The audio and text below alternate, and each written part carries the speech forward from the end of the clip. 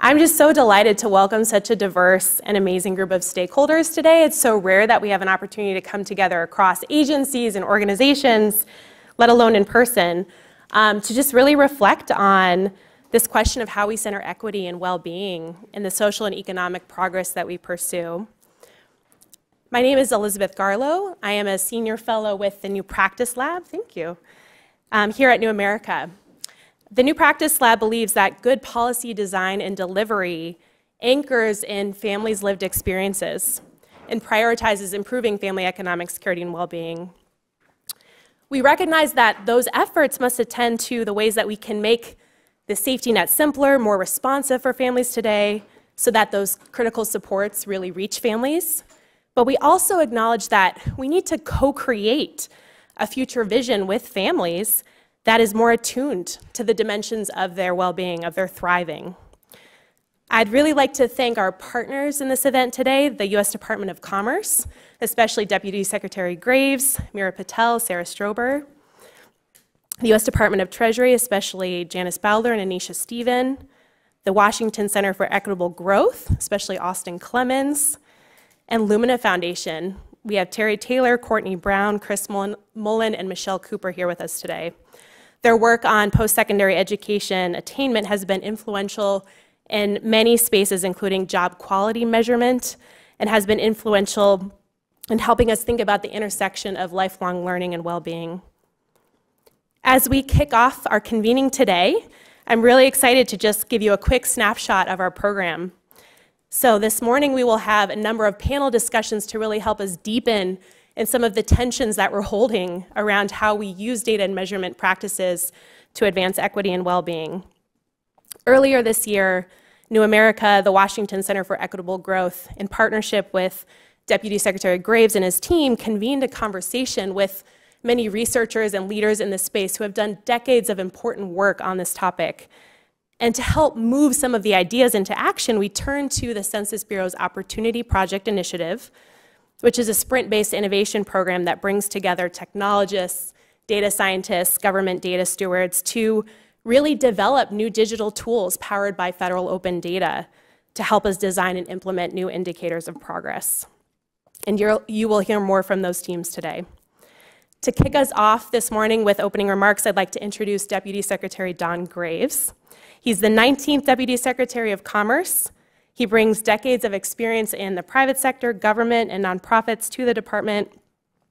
He has an incredible long bio of supporting President Biden on numerous efforts, initially as counselor, or most recently as counselor to the president during the 2020 presidential campaign.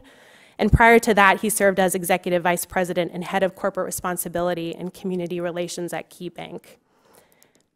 He was previously appointed by President Barack Obama as executive director of the President's Council on Jobs and Competitiveness, and led the federal government's efforts in the economic recovery of the city of Detroit.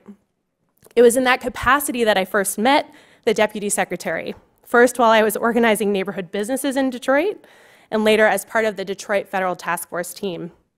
Starting then and through now, I've been so grateful for his vision to foster equitable economic opportunity across this country, and for the ways that he has helped catalyze work and collaborations that bring us here today.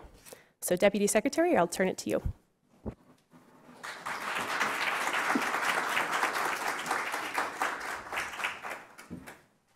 Well, good morning, everyone.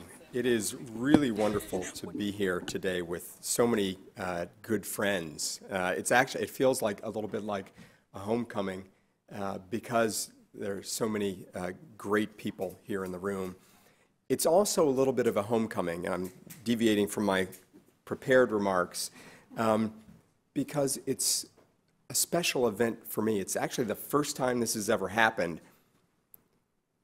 We're sitting in a room that's actually on the site of what was a hotel about 150 years ago. That hotel was owned and operated by my great-great-great-grandfather. The thing about that hotel, I mean, there's lots of stories. A lot of people know about my family's history and connections to Washington.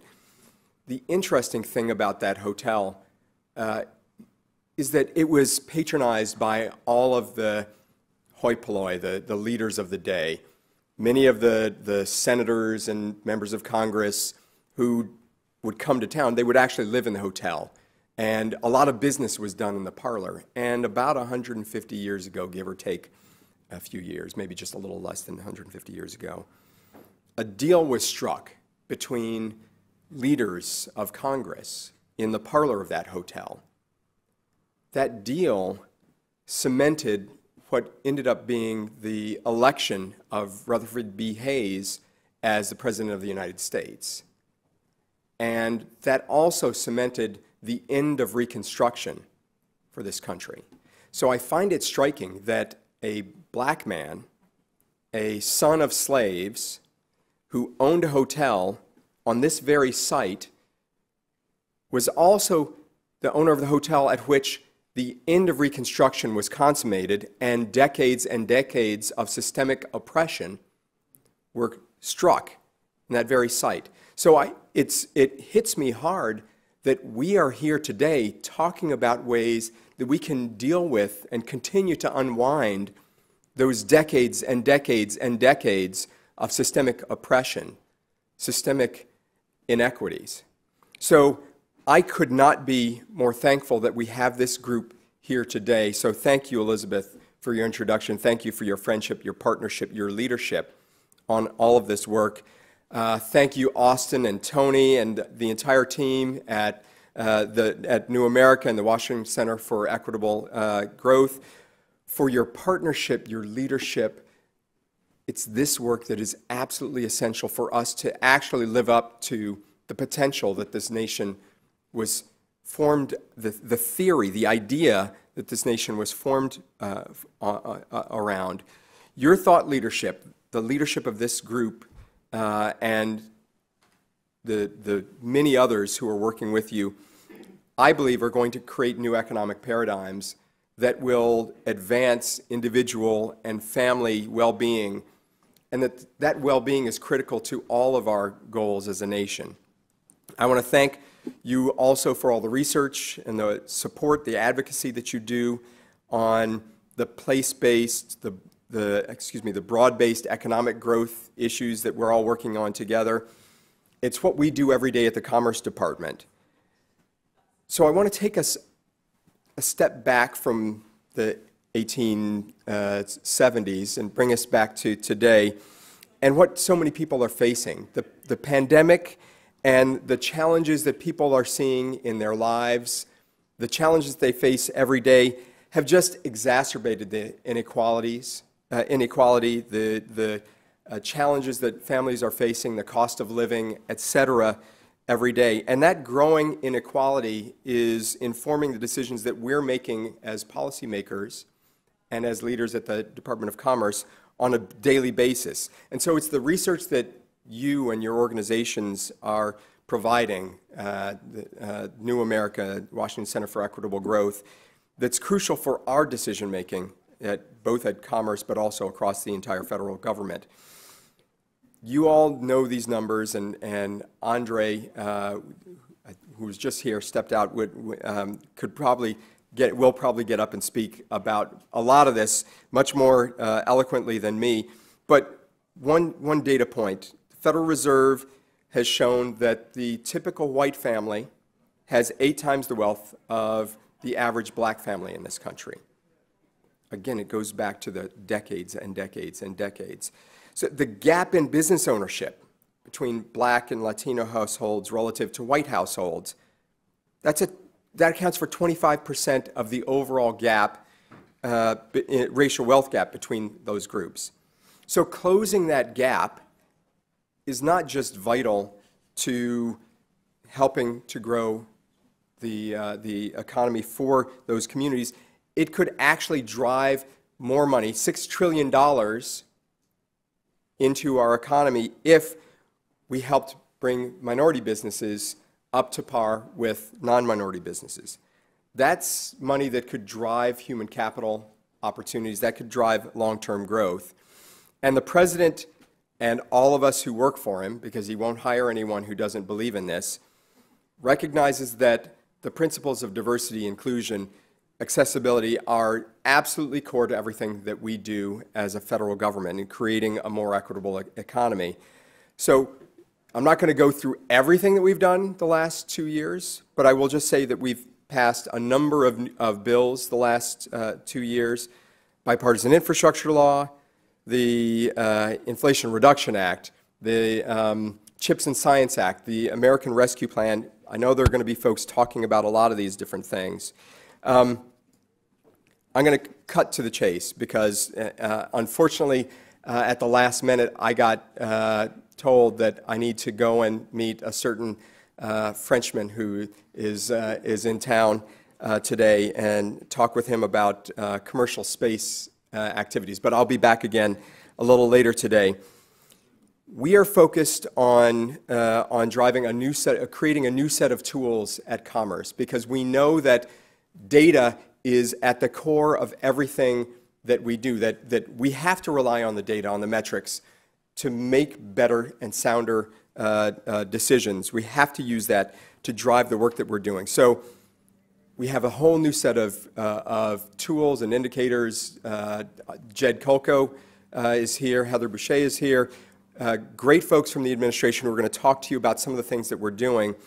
But our goal is to use these digital tools, these new data assets, to make them accessible and utilizable, if I can use that word, if it's a word, for you all and for folks all across the country, for policymakers and practitioners, so that you can actually make our lives easier by telling us what we're doing right or where we're going way wrong.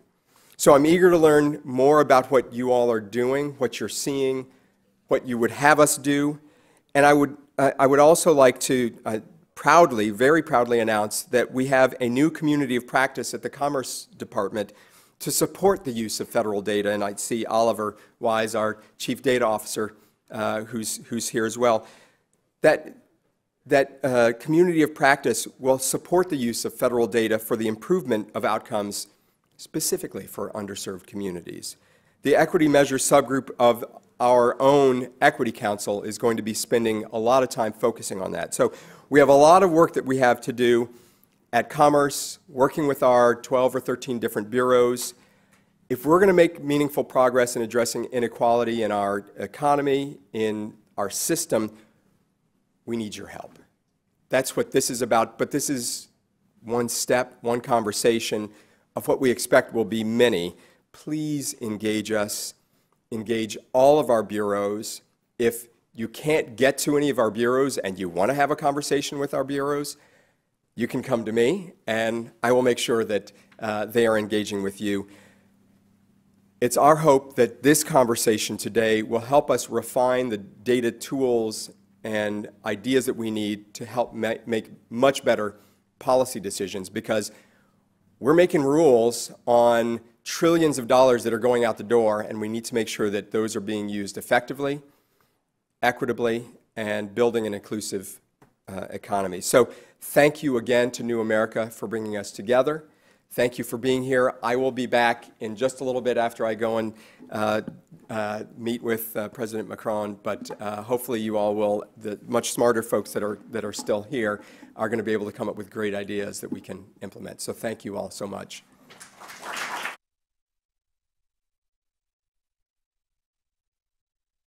Thank you, Deputy Secretary Graves. So we will kick off our first discussion, which is really a conversation on how are we reimagining social and economic progress. So I'll invite to the stage Dr. Anita Chandra, who's the Vice President and Director of Social and Economic Wellbeing for the RAND Corporation. Dr. Andre Perry is a Senior Fellow with the Brookings Institution.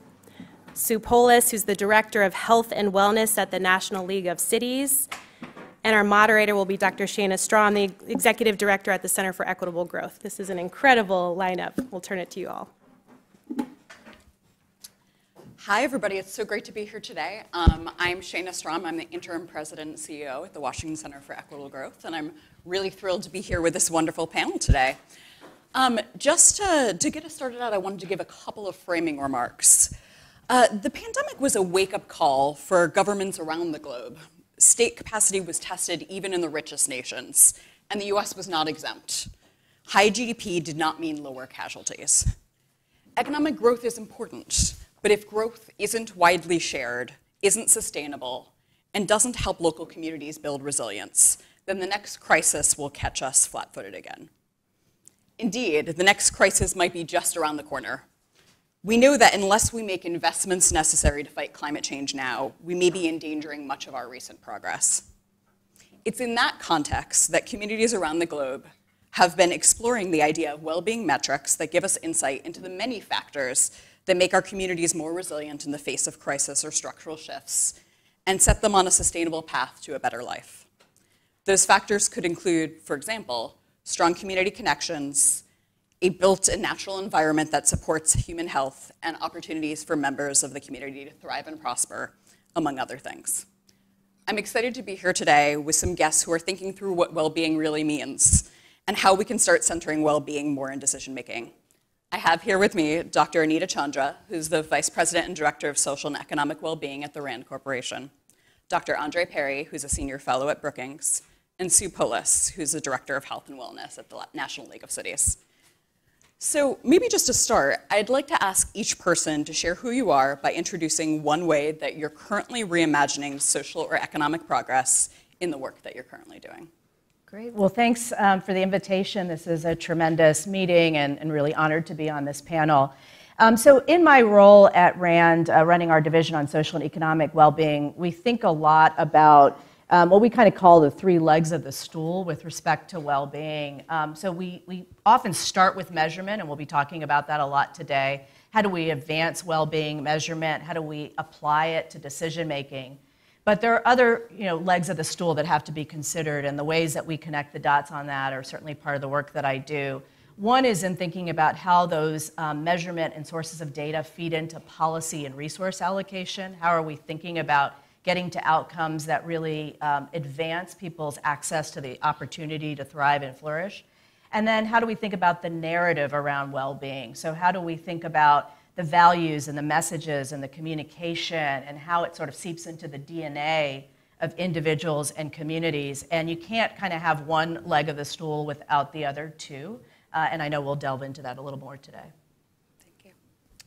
Yeah, in my role as Andre Perry at the Brookings Institution, I lead a group called the Valuing Black Assets Initiative. And in a nutshell, I try to highlight the strength in black communities because they are often the assets in those places are essentially penalized or devalued. My most recent effort is, along with my colleague Jonathan Rothwell at Gallup, we look for the places where black people are living the longest, where they are thriving. Too often we look at deficits, what's wrong in black communities. This effort was to explore what's right. So we combed dozens of data sets using machine learning algorithm to identify the 13 most impactful social determinants. And what we found may astound a lot of people. There are lots of places where black people are living well in their 80s, even in their 90s in some instances. And the goal is to say, hey, why are these places thriving?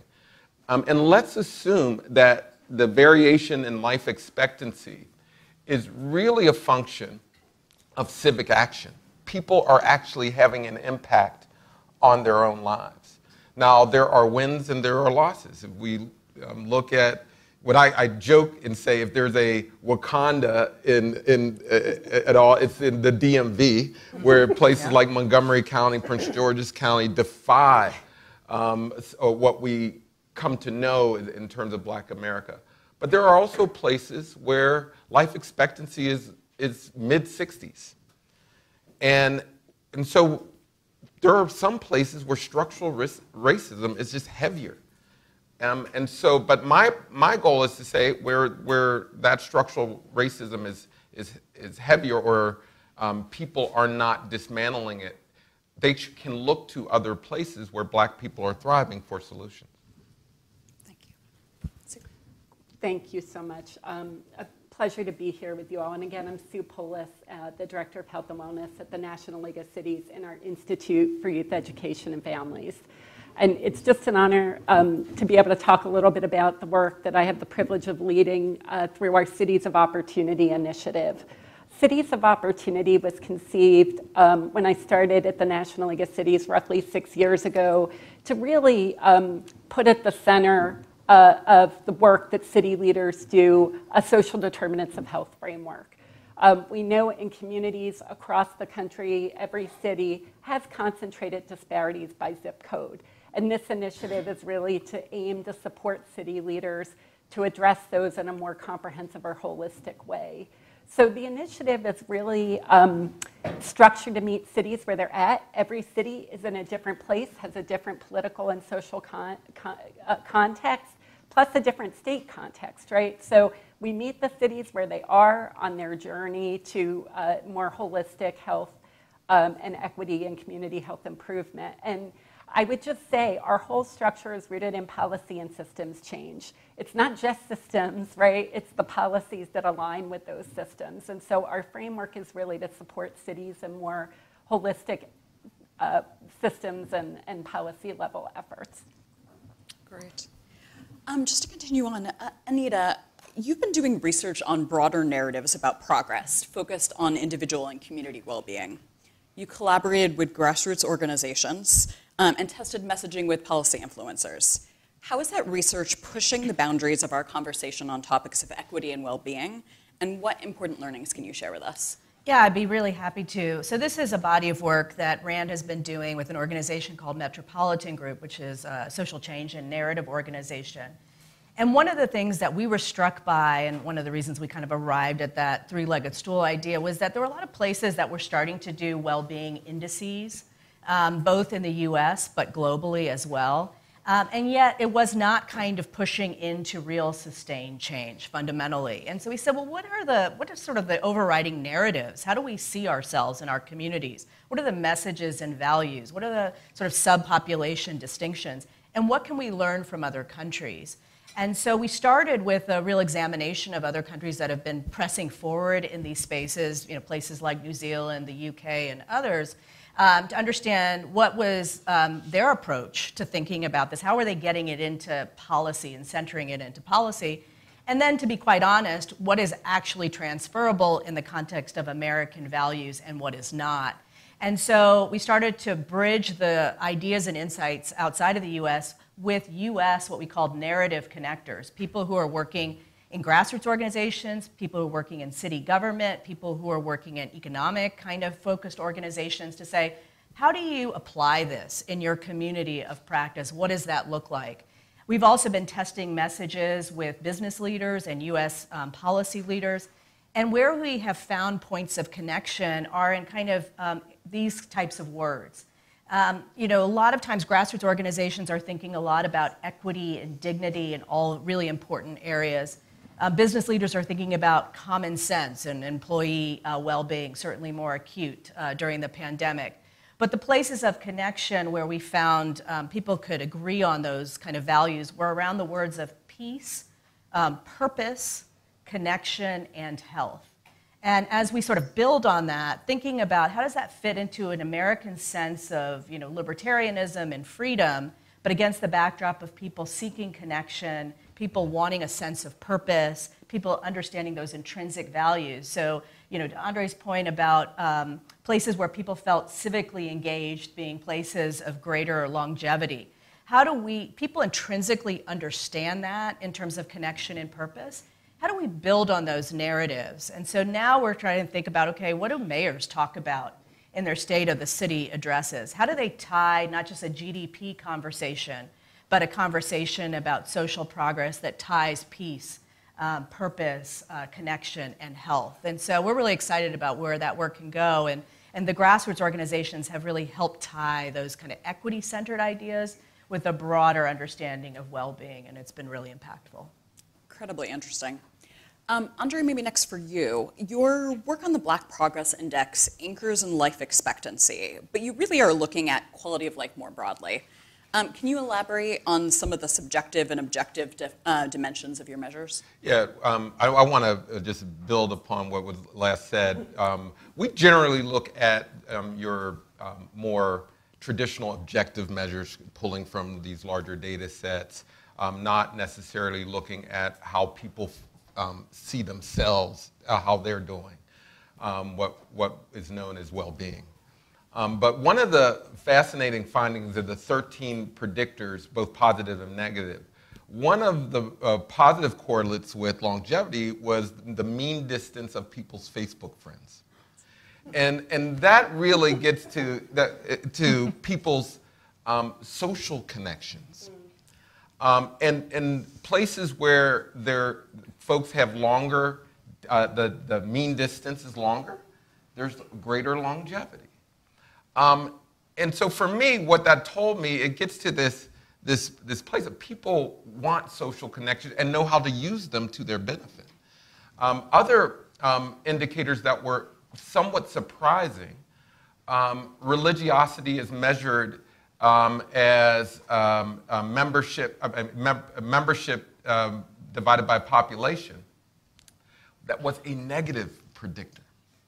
Now remember, it's essentially a large regression analysis. So these are correlates. It's not know the difference between causation and correlation. And we do know there's some compositional effects. People who attend church are more likely to be obese, but there's something underneath the church going. And it can be anything from, they could be targets of discrimination. It could be people are suffering, compelling them to go to church. So I mean, there's some interesting things there. And I'll mention one other that a surprising indicator was the #1 positive predictor of life expectancy was the share of immigrants in your community. Again, there's some black immigrants, I should say. Now, there are some compositional effects there. Black immigrants tend to be healthier and wealthier in the main, right? Depending. But I look at this question, is less exposure to American racism good for your health?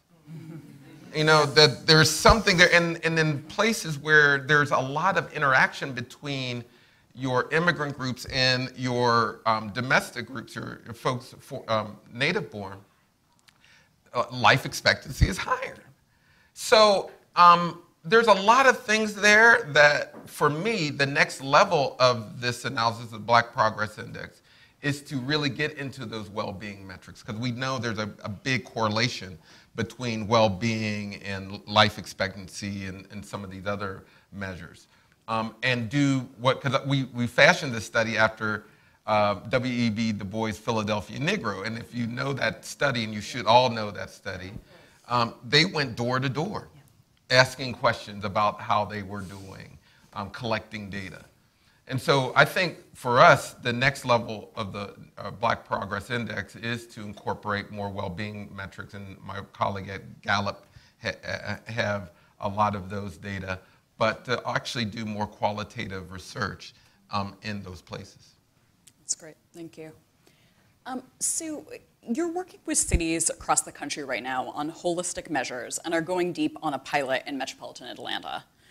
What are some of the more meaningful opportunities and challenges you're encountering as you seek to establish city-level well-being data to support a mindset shift from singular economic measures to a broader understanding of all the factors that influence well-being? Yeah, no, thanks, Shana. I think, last year with support from the Robert Wood Johnson Foundation and the Arthur M. Blank Family Foundation out of Atlanta, we did a two-tiered structured process. We looked at how cities across the country are starting, I would say starting, it's still pretty nascent, to measure well-being in a more holistic manner, right? Different entry points for cities. Sometimes it's a negative impetus that starts their initiative, or sometimes it's a calling that they want to do something different. So not one way cities enter into this space. And then we also have been going deeper in Atlanta. We have 2 core partners in Atlanta, the Atlanta Regional Collaborative for Health Improvement and the Georgia Municipal Association. And like Anita said, we've also been working with the Metropolitan Group, the Center for Wellbeing at Oxford University that co-authors the World Happiness Report, and also Gallup. So we've taken this two-tiered approach. So across the country, as I said, it's nascent, there's different drivers, and frankly, it's the challenge is how do you talk about this in a meaningful way, right, to bring residents into the conversation. So I think that's early work the cities have been doing to try to bring different viewpoints into informing those well-being measures. In Atlanta, they started last year really engaging a whole diverse set of stakeholders, and now they're really driving a process in 6 smaller municipalities within the Atlanta metro. So it's still early, but the core pieces of the work, when we think about data, when I started at the National League of Cities, I went to different mayors, Republicans and Democrats, and I said, when you think of health, what are you working on? And they said, well, it's not just one thing, right? Because there's multiple factors that influence health, right? Whether it's housing or the lack of housing, transportation or the lack of transportation, job or the lack of jobs, right? So that's why we kind of designed this holistic framework. But when we asked them what they needed, to begin this journey or what was meaningful to them, they all pointed to the zip code maps, whether they were Republicans or Democrats, and they might operationalize that differently. They all, shared that they gleaned a lot from those zip code maps. And so I think that's been part of what has spurred these, largely what they're referred to in most of the cities that we've worked with are equity indexes, right? Not many use subjective well-being indicators or measures.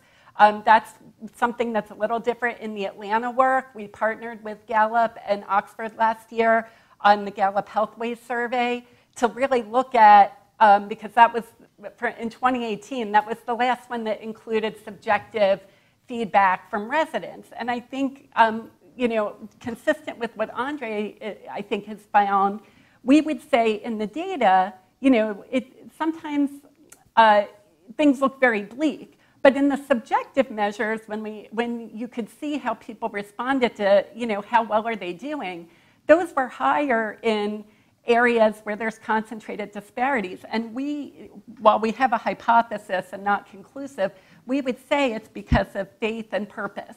Those were the 2 overarching things that were coming through in the data. Wonderful. So we obviously have an amazing panel here, and I could ask questions forever, but I'm going to do one more round for each panelist here.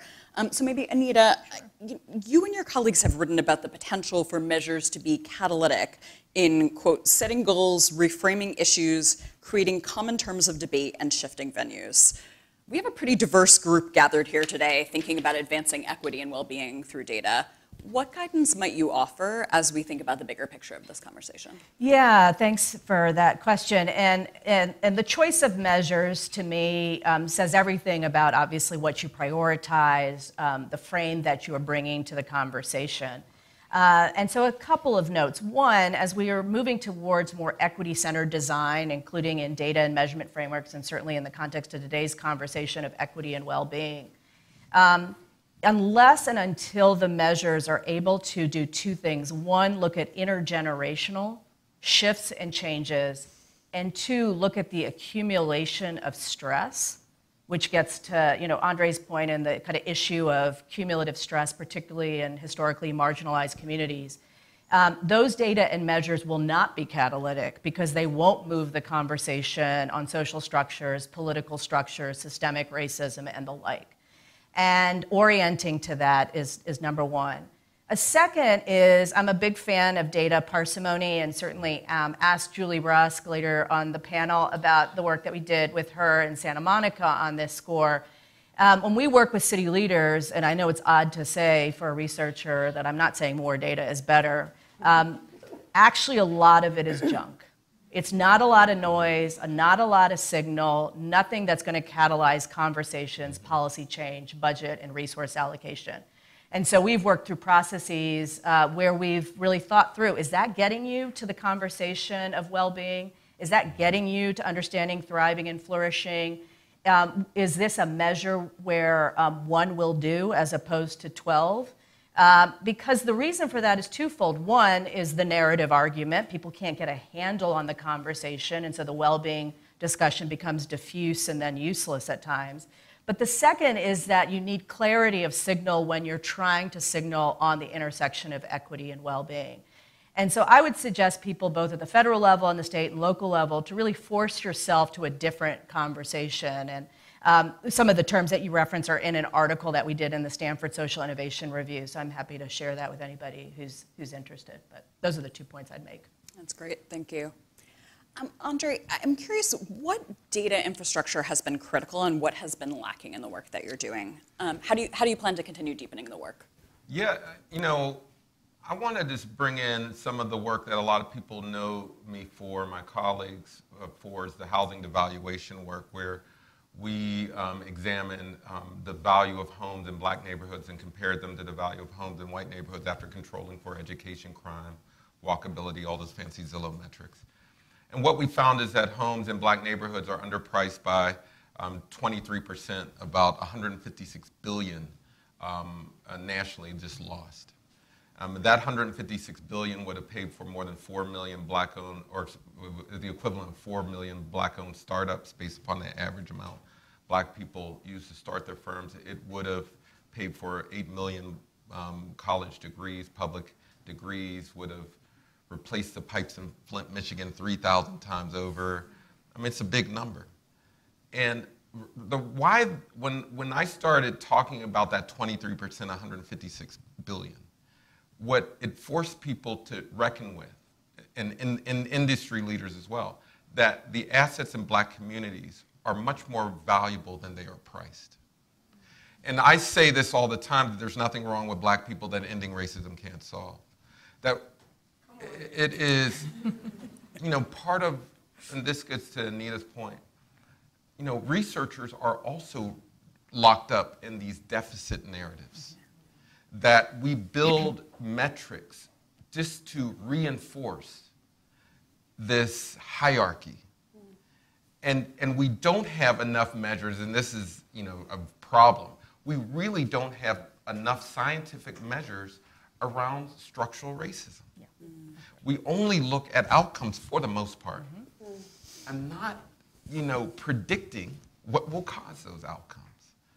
Not the long-standing policies and practices that are still, I mean, you got me going. I'll just, like, love it. What drives me nuts, I interface a lot with the housing industry. And they said, oh, the Fair Housing Act was passed in 1967. But, you know, we still have single-family zoning ordinances. We still appraise using the same techniques.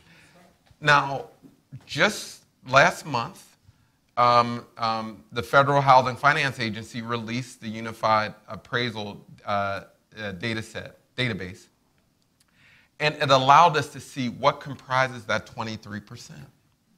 So since they started collecting data on appraisals, it's never been public.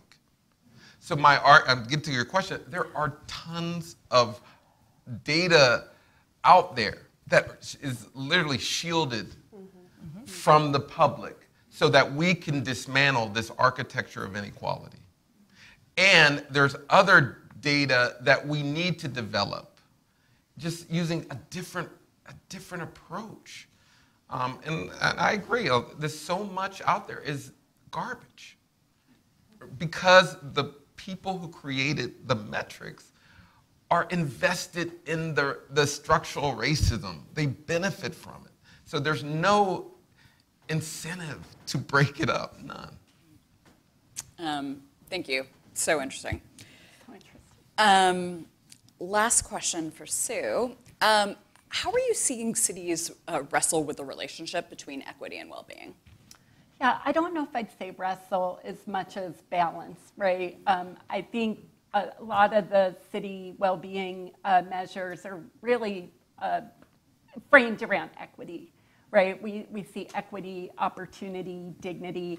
The word well-being in the work that we've done with Metropolitan Group, it means so many different things to so many different people. It's just not something that we see actually showing up in how it's framed. Where we see it is kind of in the details, right? When we're looking at longer term goals and objectives that municipalities are using, well-being is often buried a little bit more in the details, not necessarily in the framing. And I think, just based on this excellent discussion, the two things I would point to, one is data, right? I can tell you, I've been at the League of Cities now for 6 years. We've tried all sorts of ways to Sunday on data. I mentioned the zip code maps. County Health Rankings and Roadmaps was an early tool. City Health Dashboard was another tool that came a little bit later. Now we just embed data experts actually in the way that we work with cities, because those North Star measures, as I would call them, right? When cities design an equity index, or they have something that's more of a North Star, what they're trying to change, when you really get down into distinct policies or systems, you need more granular data. And so, Kathy Stack, who I think is here, we've been having this conversation because, there's this idea that, cities should just use data. But city leaders really don't run for office because they're like, oh, I want to use data, right? And policy experts don't say I really want to lean into all this, granular data.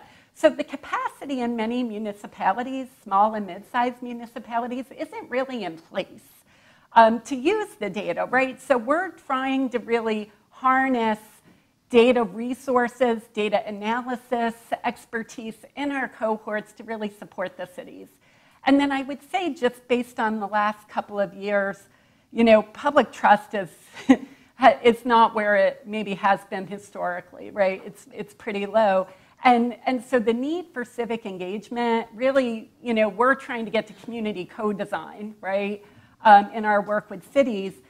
This is another area where capacity, again, people just don't come all the time with these skill sets, right?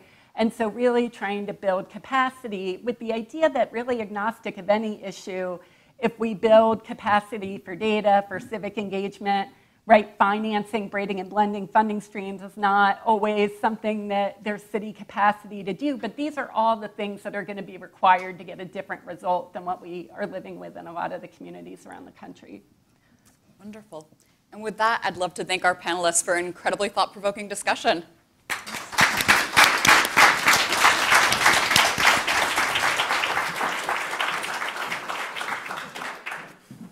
Thank you all. Thank you all so much. While our next panel is getting ready to join us for kind of a deep dive on the policy dimensions of this work, we have a number of representatives from the Biden administration who will be joining us. I just wanted to offer 3 provocations for the day. The first is that it's clear that today's discussions really build on many decades of important work on these topics, but I think so much of what's drawn us here together is that the time feels really ripe to develop these shared frameworks, data and measurement practices that guide our collective efforts. History shows that new paradigms tend to be born when there's this confluence of many forces coming together. And as in discussions leading up to today, I've had so many conversations about the forces of the global pandemic, a rising climate crisis, persistent racial and economic inequality, among other things that have really kind of brought us to this precipice of critical choices we need to make about the kind of economy and society we seek to shape. Second is we need to center this relationship between equity and well-being in these efforts.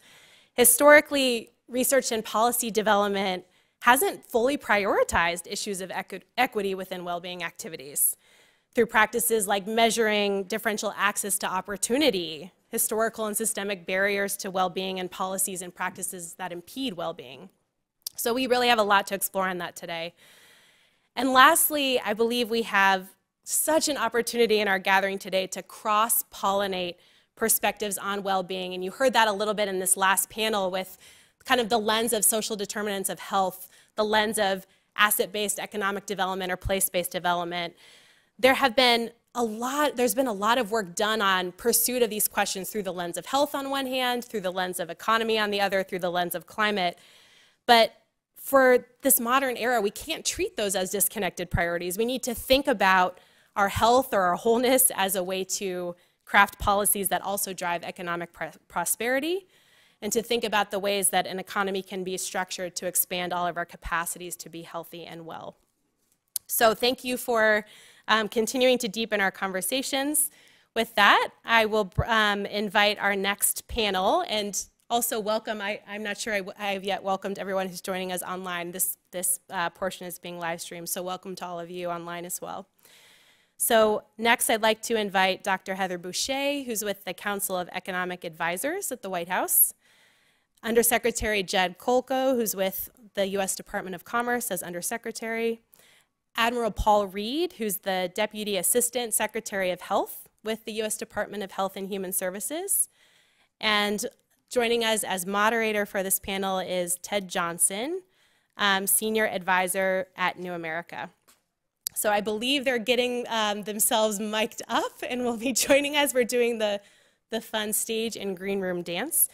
As we wait on folks to join us up here, does anyone have any questions that you'd like to ask, or of the group as we transition? All right, here we are.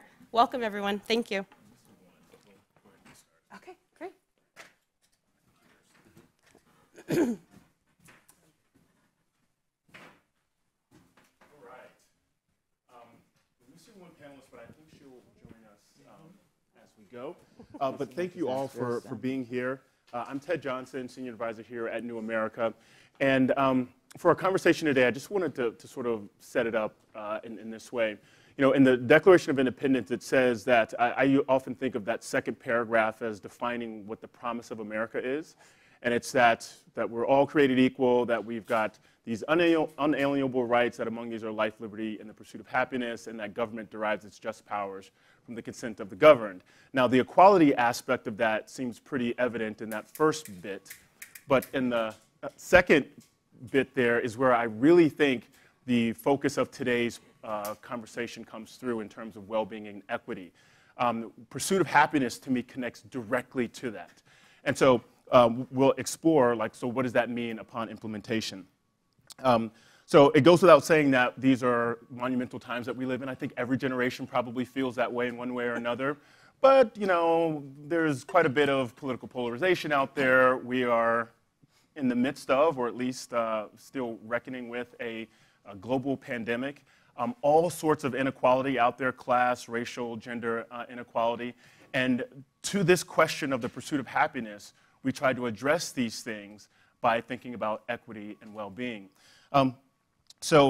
If we want to address these things as monumental, as large as they are, public policy is a necessary mechanism to do so, and the federal government, of course, is a primary arm to make that happen.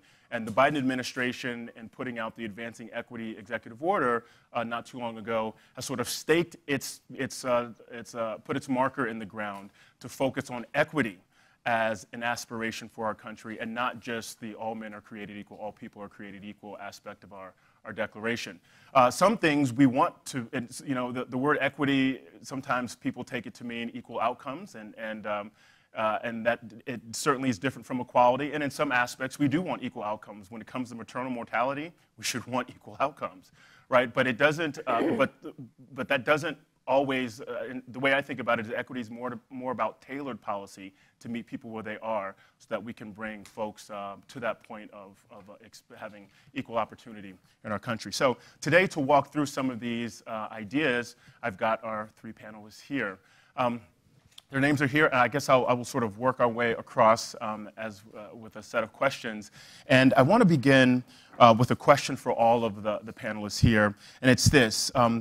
So let's start with why we are convening on the topic of centering equity and well-being in what we measure, particularly at the federal level. In a few sentences, would each of you tell me what is most on your mind given the work that each of you do concerning measurement, well-being, and equity? And we'll start with you, Admiral Reed. Great, thanks, Ted. I'll start by saying we didn't plan this. He just referenced the Declaration of Independence, and I intended to start my comments. To retire, the two Navy guys. Yeah. I was thinking it would be important to, right up front, level set for the room that in the preamble to the Constitution, it specifically calls out the role of government in promoting the general welfare. We need to be reminded of that. You know, that's grounding for why the federal government exists in large part, along with other things like the common defense. But I think we tend to forget about it, or we don't necessarily put as much weight on it as we ought to. But I am by no means a scholar of the Constitution or the use of the English language in the late 18th century, but I have a feeling what they meant by the common welfare is analogous to what we're talking about here in terms of well-being for all. And I'd be welcome to any arguments to that point. But so it demands that we do a little self-reflection on why the Constitution is what it is, why it right up front says what it says, and how in 235 years or so we are letting that effectively play out or not. And I would make a strong argument that we don't effectively address the common welfare. So this represents an opportunity to come back to that. To the point, though, there's a lot of semantics that have been thrown around and will continue to be thrown around, like welfare, like well-being, thriving, resilience, and many more. And I think there's overlap and there's synergy with those definitions. But I firmly believe, and this is right up front in my mind to answer your question, we need to come to consensus on the definitions in order to get to adequately measuring those things. I would venture to guess that well-being does not mean the same thing to everybody in this room. I'll admit my bias. I come from a health background. I'm a pediatrician by training and a public health official. So I have my way of looking at it. Now, I have challenged myself in my role of late to think very differently and to acknowledge my bias in well-being, leaning towards that H word of health, and try to get away from it. I am thrilled to be in a room full of people that are not my medical and public health peers. I mean that. I mean it. I really mean it. And why would I say that? Because this demands all of us. We all, in the federal space at least, subscribe to the Constitution of the United States. In fact, we raised our right hand to it. So it behooves us to, one, speak a common language, and two, create a framework within which those words, like well-being and thriving, can be uniformly, universally amongst us in the federal space, and I would argue universally amongst us in civil society in partnership with the federal space. Well applied. Thanks. Very good. Thanks, sir. Undersecretary Kolko, the last name, am I saying that right? That's perfect. Excellent. Well done. Thank you. It's a pleasure to be here. I also want to thank the New America folks, as well as my colleagues at the Commerce Department for bringing us all together today. I think there are two important pieces of context that, for me, loom large when we think about measurement and equity and well-being.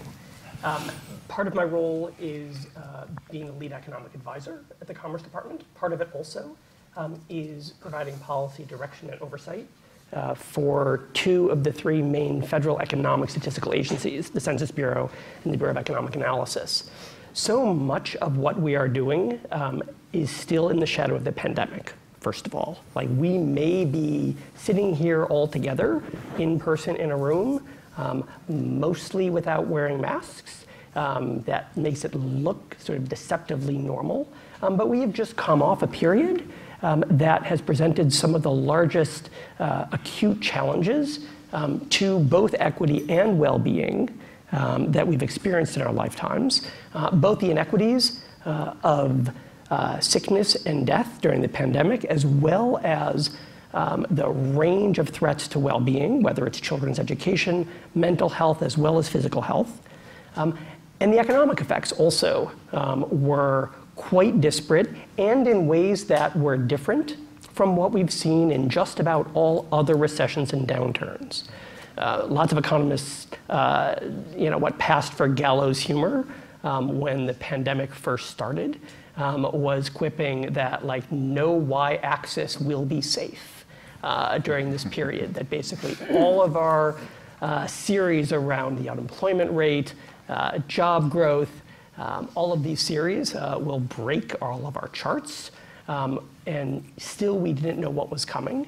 And I think that has all forced us, certainly the agencies, all of us who think about economic impact, to think much more carefully, because of the pandemic, around equity and well-being. I think the other theme that looms large is on the measurement side. The pandemic and this conversation are all happening in the broader context of pretty fundamental changes, ongoing changes that have happened in how we measure lots of things. Most notably, that survey response rates are declining for all sorts of reasons. And at the same time, there is increasingly accessible administrative and sometimes private sector data that can help complement, though rarely substitute, for more official federal statistics. And that shift in measurement, both some downsides and some upsides, really changes how we think about any conversation about measurement. I think a very nice example of this has been the Census Household Pulse Survey that throughout much of the pandemic really brought in lots of measures of well-being that experimental, so sort of necessarily less official, but at the same time, flip side, much more immediately responsive than typical official federal new statistical products. And I think that's a really great example of how thinking in innovative ways about measurement let us see more during the pandemic about well-being than we otherwise have before. And Dr. Boucher. Boucher. Boucher. I was going to do that, good. but No, you did it perfectly. I got it now. Thanks for joining us. Yeah, thank you. It's a real pleasure to be here. It's fun to be experimenting in large rooms without masks. So I'm very curious to see how this December goes. So I'm going to enjoy it while we can. And just wonderful to be here at New America, and also to be able to participate in something that the Washington Center for Equitable Growth has been playing a leadership role in as well. Has been very exciting for me personally. So excited to see this work continue. So I wanted to take a little bit of and I'm really glad to follow Jed on this, a bit of a step forward. When the president was running on the campaign trail, and then as we've been governing, this integration of equity into everything we do is bigger than data. It's about defining the problem, and is core to the motto that we had on the campaign for the president's agenda, which is to not just to build back, but to build back better. Because where we were pre-pandemic wasn't good enough. We, on the econ team at the White House, we do not talk about getting back to normal, because normal isn't where we want to be, because the normal we had pre-pandemic just wasn't good enough for so many Americans. And so I think as I was thinking about this question today and what we're trying to get at, one of the things I love about conversations like this is being able to be in rooms like this with so many folks who care about the equity concerns, who want to talk about well-being. And as an economist, I'm so often in different rooms where there are different kinds of people who look a little bit different and who want to talk about the things that we can measure for the economy. And these conversations, I feel like so much of my career has been, let's mash these up, let's bring these together, let's not have separate conversations about what the economy is and what it means for people and families and communities. Because those are the same thing. We're promoting the general welfare through an economy that delivers for everyone. And so I think for me personally, one of the most exciting things about being an economist in the Biden administration is the way that the president has set these goals about delivering an economy where we're building up from the bottom up and middle out, and then working with these teams across government as we are executing on this policy agenda to make sure that those questions around equity are built in from the ground up in how we're thinking about the goals and the metrics of success.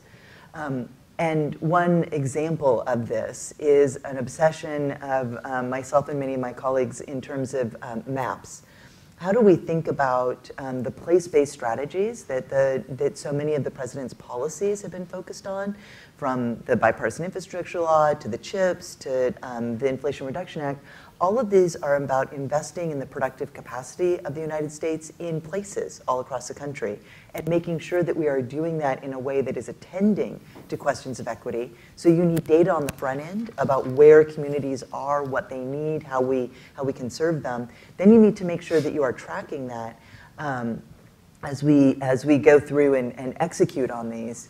And for that, we need to be attentive to how these questions are playing out, particularly across place, because communities live in different places. So it's been exciting to think about as we move from the pandemic and many of the new tools, and I hope we can talk about this a little bit more that Jed talked about, what we learned about data from that. But also, I think for me, one of the big learnings of the past few years is that in order to do economic policy that reaches the goals of equity that we have to set goals for our economic policy that include that from the get-go. And so when you're thinking about how you're developing a manufacturing agenda, or you're thinking about how you're developing a climate agenda, attending to equity from the beginning, I think will be really important to the success of many of these endeavors and building those metrics in. And I'd like to stay with you in thinking about COVID, because it required that lots of local communities be responsive to the challenges in terms of disseminating accurate information, standing up response centers, emergency care. And so how are we prepared for another one, perhaps? Or what's happening now that can build in resilience to prevent the next one from at least being as bad, or to help us respond more quickly to should something like another pandemic happen or a resurgence? Well, I hope I'm not going to steal Jed's thunder here, because I want to talk about supply chains. So that's like a commerce thing. I know. Sorry, I'm just I got the ball here. I'm going to take it. So here is one of the things we have learned so much over the past couple of years, and one of the things we spent a lot of at Equitable Growth. We spent a lot of time, and the organization still does so, showing all the ways that inequality hampers economic growth and stability. And we have all learned some really big lessons on how just-in-time production and these beautiful global supply chains that could deliver all these things so quickly and so cheaply were so fragile. And as economists, actually,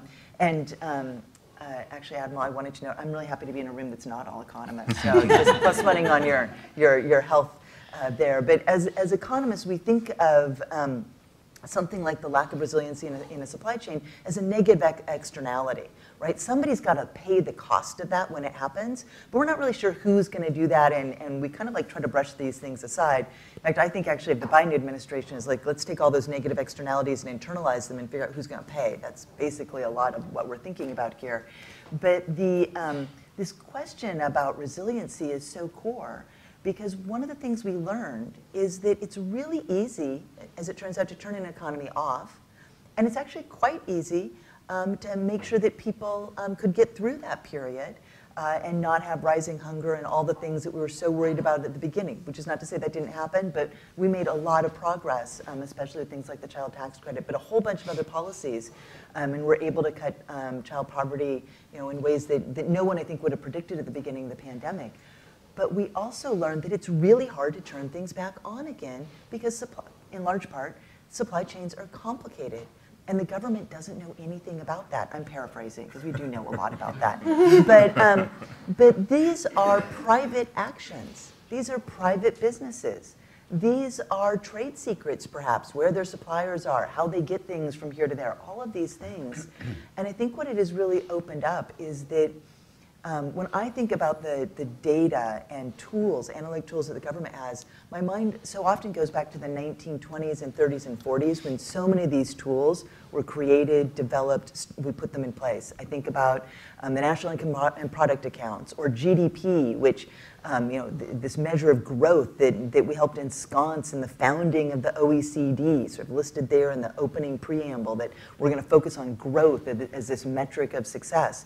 We could do that because we developed and invented national income and product accounts that let us measure this thing. So then, great, we can measure it across countries. But now we know that it's our failure to focus on resiliency that is actually one of the biggest equity issues, one of the biggest economic issues, and how do we wrap our heads around that? Because this is incredibly complicated, and I think there's a lot of new tools that we can bring to the table in terms of web scraping and AI and all these things, but this is private data, and it really brings to the fore the relationship between government and markets, and what that means in an era where we have to be so much more focused on resiliency than we've had to think about for the past half century. We should have been thinking about it all along, but now there's a little, both with climate and the pandemic and the challenges in the economy, I think that's going to be the big question. Admiral, HHS is leading an interagency effort on equitable long-term recovery and resilience that has some 35 federal agencies participating in it. So can you talk about this unique imperative that this effort, this whole of government response effort, has created to increase interagency collaboration and understanding? Sure. Well, I think Dr. Boucher offered us an imperative when she said our level of resilience in 2019 wasn't good enough. Again, I'd be happy to argue that point with anybody. That was the impetus behind what we now refer to as this Federal Plan for Equitable Long-Term Recovery and Resilience.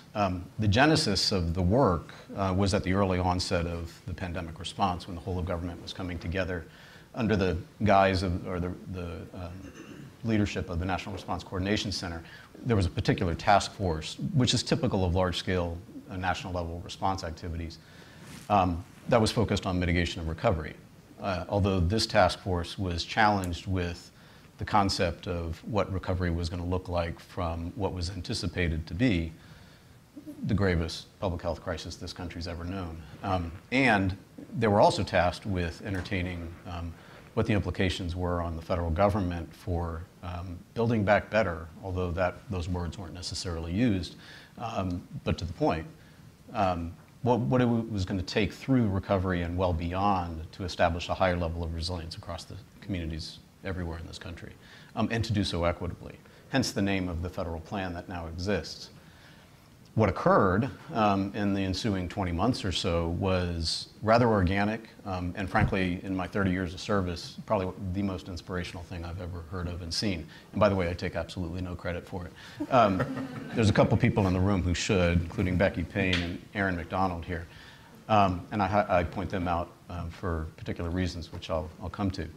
But when I said organic, what I meant by that is, while this task force existed under the rubric of the NRCC, a very systematized approach to the government coming together and responding, the way they formulated a work group around these questions of alternative definitions of recovery and building back to a higher level of resilience was very unique. And it took on a life of its own. Now, I wasn't a party to it early on. It came to me in January of 21. So there already had been a year's worth of work nearly that had been conducted. But what essentially happened was this small work group tackling these questions under the task force grew. And it grew organically across the interagency as different subject matter experts, mostly senior career folks, were brought to the conversation. It was a challenging set of questions, and it remains a challenging set of questions. But they took it very seriously. They brought with them their perspectives on federal service and the work of the federal government from very diverse agencies.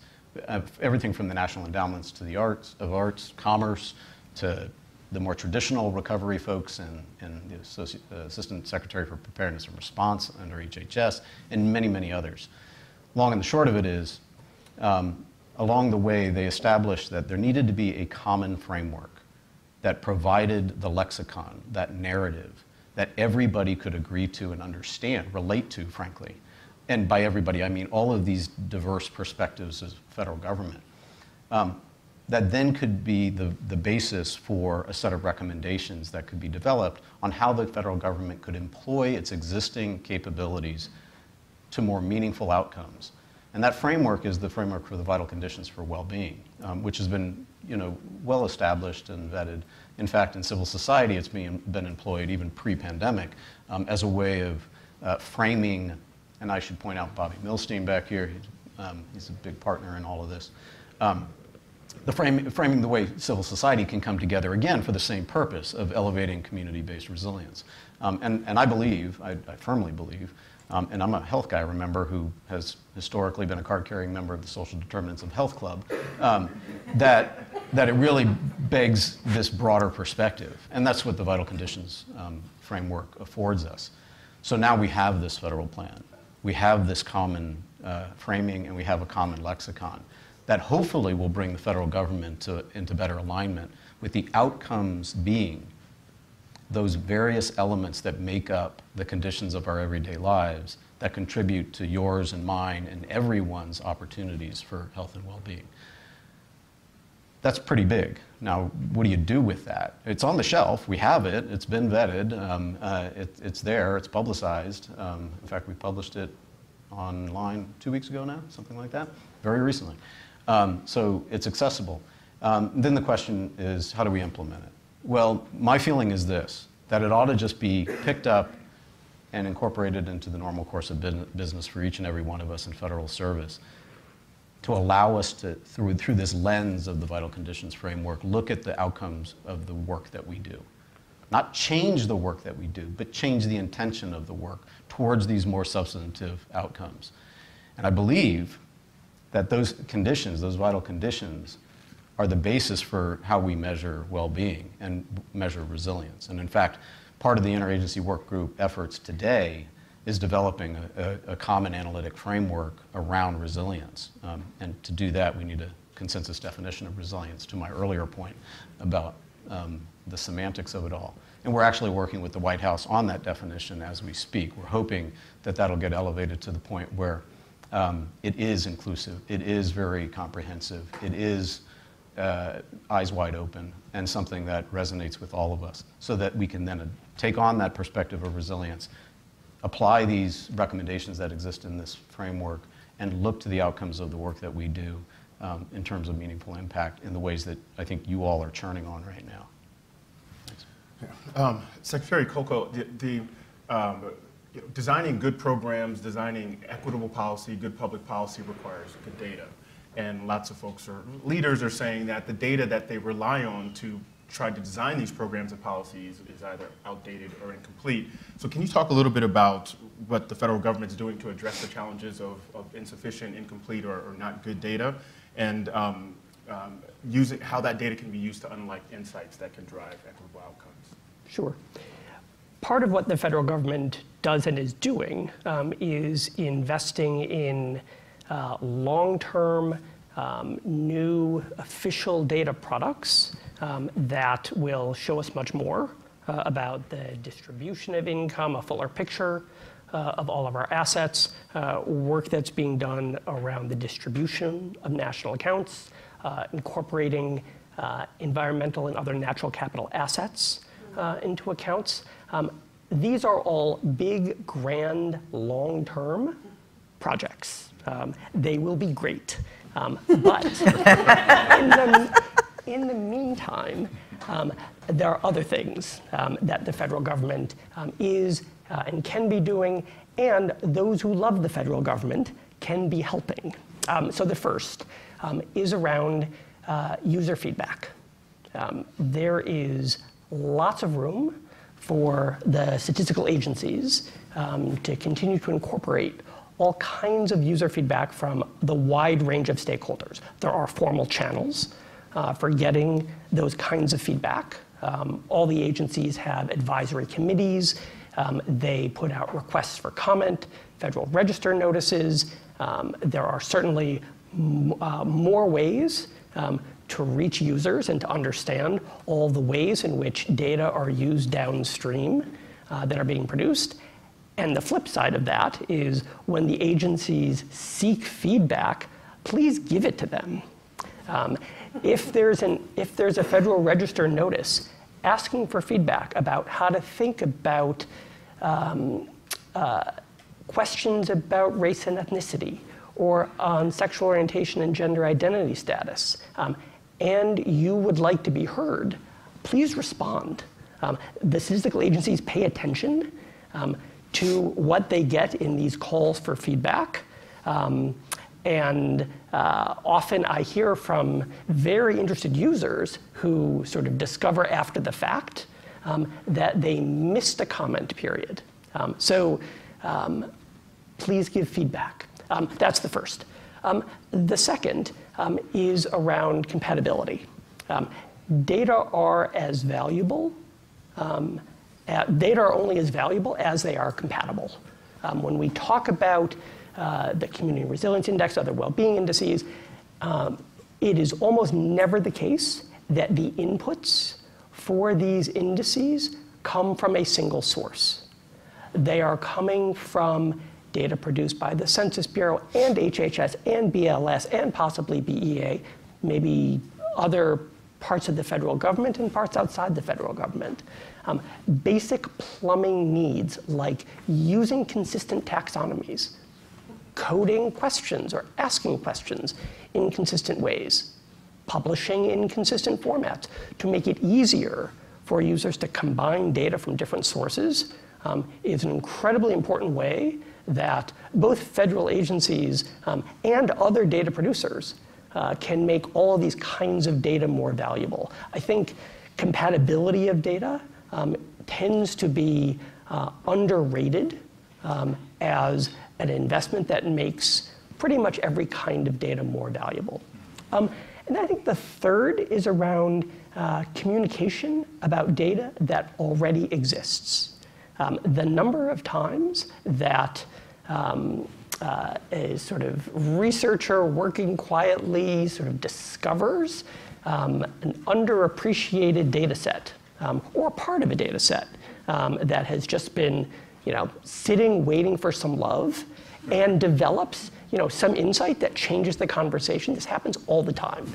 And the secret is that when it comes to big data releases, almost no one reads beyond the press release. So all of the other data that get released that might not get mentioned in the press release are an incredibly rich and largely untapped source of information, including equity and well-being, because often what lies beneath the headlines in the press release are the ingredients that let us look at more geographic detail, or look by detailed industry or occupation, or look by race and ethnicity. With almost every major data release, like Jobs Day coming out this Friday, there are ways to use other data that BLS publishes, as they always do, maybe not highlighted in the press release, but can give us a sense of what is happening to employment for lower wage workers. To what extent are the headline numbers truly reflective of what people are experiencing at different parts of the wage or occupation distribution? All of those data exist. They take skills to use. They take some knowledge. For sure, the agencies that produce these data could write longer press releases, highlight more of them, but it is also really on all of the data users to explore all of these other data assets that exist, that have historical time series, and so there is context to take full advantage of all of the really incredible data that the federal system produces. This is a question for all of you, and just feel free to sort of jump in as you like. But this afternoon, the group will be thinking through ways of how they can work together to advance equity and well-being through what they measure. And we know that, especially in an entity as large as the federal government, tends to be tons of silos, underappreciated, unloved data that needs a little bit more attention. What can be accomplished in the next 2 years? And that's, the 2 years, not at all connected to the fact that there's a presidential election in 2 years. But if you have 2 years to do something, what can be done to sort of address some of the challenges we've been talking about? I'll jump in. Sure. I think we need to harmonize things. Certainly within the federal government, we need to harmonize our efforts. You mentioned silos. Somebody, it was at Department of Transportation, made note of the fact that we do have siloed systems in the federal government, and that the old adage we should be breaking down silos probably isn't appropriate, but rather we should allow those silos of subject matter expertise to exist, but have better connections across the silos. And I think that metaphor resonates really well with our line of thinking. We believe this federal plan affords us an opportunity to harmonize through this common framework. You know, if we could all subscribe to the framework, we could all think about the work that we do collectively in a much easier way. But then there's some practical tools tied to it as well. We've actually developed an asset mapping of capabilities that exist across the federal government, and we're on our third iteration of that asset mapping, and I'm expecting it to be well over 1,000 various policies, funding opportunities, et cetera, that exist within the federal space. And we're not just cataloging it, we're mapping it to these vital conditions, so that it very intuitively you can ask, you know, if a need of a community is particularly focused around X, lifelong learning, you could go into this asset mapping and very readily see who in the federal government has work in that space, has an opportunity for resources to be applied against those requirements at the community level. No kidding, it's that simple. I mean, I can use it. I mean, what a thing. You know, it seems rather intuitively obvious that the federal government ought to have such a cataloging of their work, but we don't. Well, now we do. But in a way that speaks to need at the community level, commonly defined in the lexicon that I mentioned before. If we're all talking in the same terms, we can match need with resources much more readily.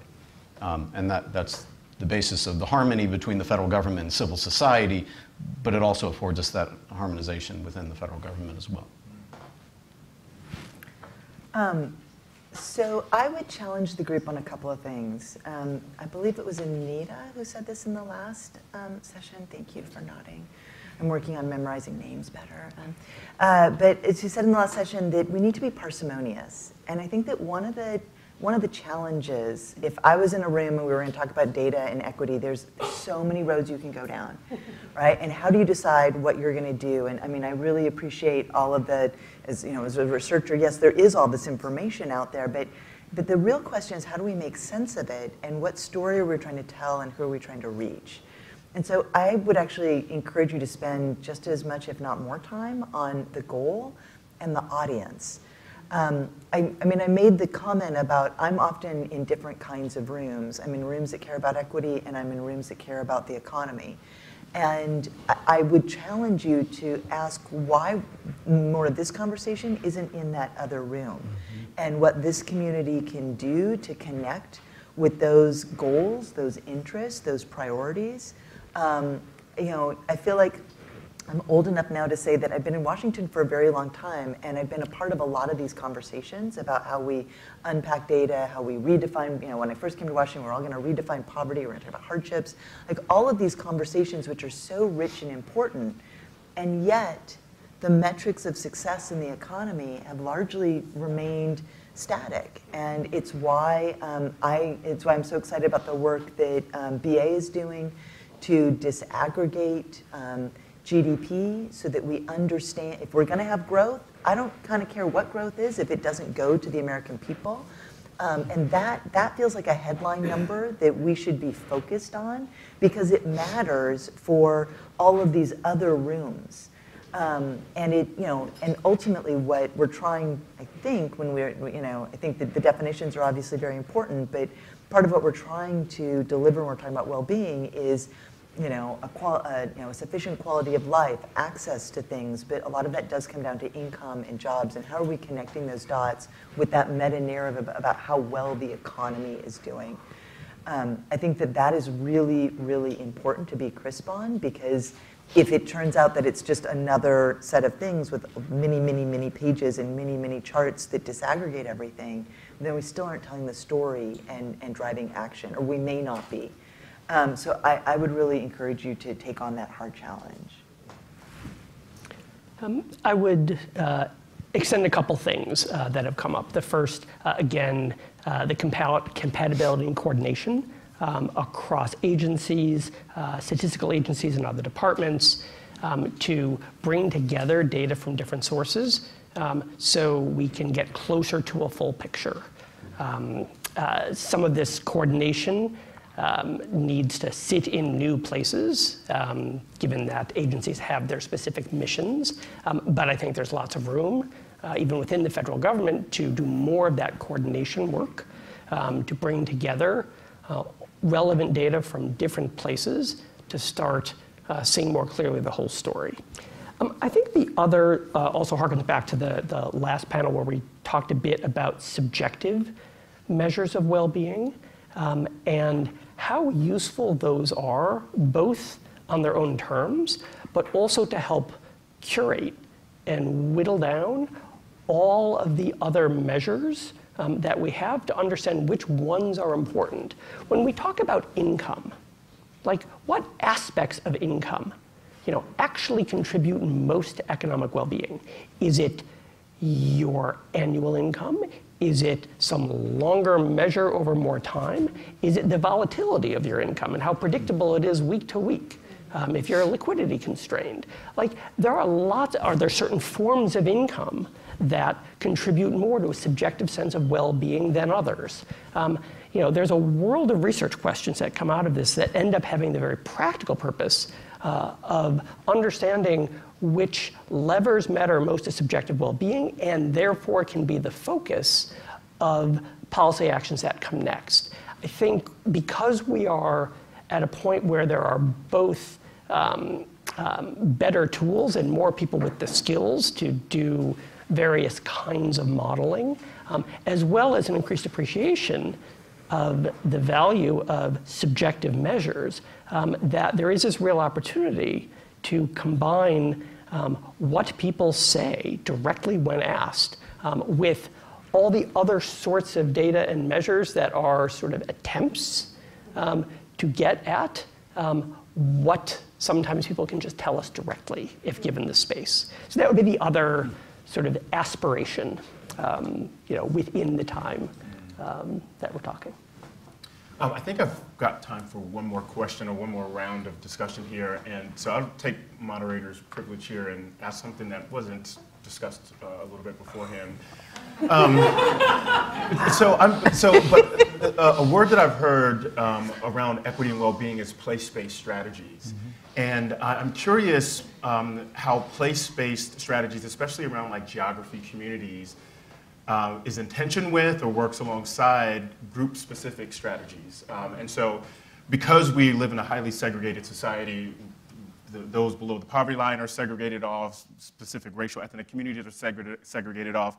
Is place-based a sort of euphemism for a more politically palatable version of addressing racial disparities or class disparities? Or is it actually place-based in the sense that there are specific geographic locations that need attention, never mind the demographic makeup of the locality, if that makes sense? Yeah, I'll take a quick stab at this, and then I think the Admiral wants to weigh in. Yeah. Yeah. Unfortunately, we own some place-based things in the SDOH framework and through Healthy People, and I have a little bit of heartburn on the issue, but please, go ahead. No, I mean, I have the climate portfolio at the Council of Economic Advisors, and I've often, over the past 30 years, I've often thought a lot about place-based strategies, but I think looking forward over the next 20 years, specifically, place-based will become even more important for so many different reasons. And one is that one of the biggest challenges in front of us is the changes in our climate, which is literally about places, and what's happening to places where humans live or what is happening to the environment. And once we come, as is in the paper now almost every day, these stories about communities that are particularly in the line of damages due to the fact that they're always getting hit by hurricanes or flooding or fires or whatever, those are going to require that we think about communities and what does it mean to have communities that have these challenges and how we deal with those resiliency questions. I think at the same time, one of the things that we have, that is, of course, important in an American political context is that our democracy works in places. We vote in places. We live in places, but this is also how we participate in civil society. And so I think our failure, and I would say that economists have definitely played a role in this over the past half century, especially our failure to think about the economics of places as important to our national economic conversation has been very detrimental to our democracy. You can't leave places behind, right, in a democracy, because we're focused on the general welfare, not just of those people that have good growth and good opportunities, but the folks that are in these other places. How do we think? We have to think about place. And I think that, and then finally, so much of what we've accomplished over the past 2 years in our legislative agenda, all of these pieces of legislation, as I noted in my opening remarks, are about investing in particular places, infrastructure. It's, okay, what are we going to do in this place to connect it to the larger economy in all the different ways that needs, even if that's virtual through the internet. The investments in the Inflation Reduction Act, the clean energy investments, these are about where across the United States are we going to be building new energy? Who is going to get those jobs? What communities are going to, how are we going to think about that? And where are the places where that isn't going to happen? How do we navigate all of this? I think the biggest both political, social, and economic challenges are grounded in places. And so I actually think that we have this really just awesome opportunity right now to take place-based that I think for many decades was kind of like, oh, there's maybe some places left behind and maybe we'll think about that. But actually, we've put together an agenda that's forward-thinking. How do we have an all-of-nation, a whole-of-government strategy for the whole of America, and walk into that with our equity frame and take advantage of this moment? So I think it's an opportunity to bring place into the conversation in ways that it wasn't on the political agenda, in my view, in decades past. I would just say yes, and. So my consternation over place-based as a term is that it doesn't necessarily give credence to the other issues of our social circumstance. I mean, we live in a virtual world in as much as a physical world.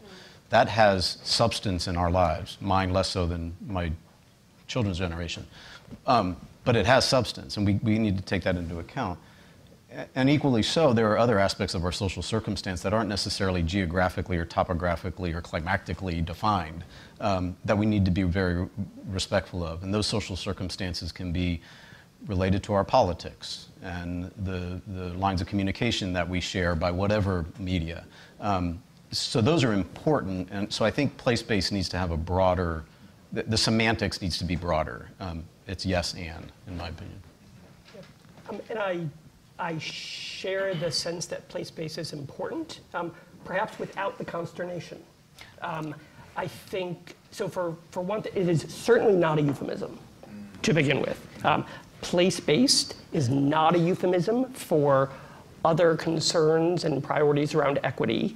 And one way in which we see this is even in periods where there have been some narrowing of the gap in labor market income across different racial and ethnic groups, for instance, or other periods where other measures of inequality have narrowed.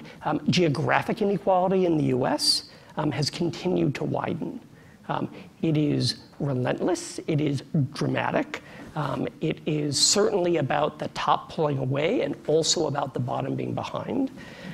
There's a range of policies that are place-based coming from the Biden-Harris administration, and particularly from the Department of Commerce. Some are the ones you think of as most traditionally place-based, like the Build Back Better Regional Challenge, where place is applied.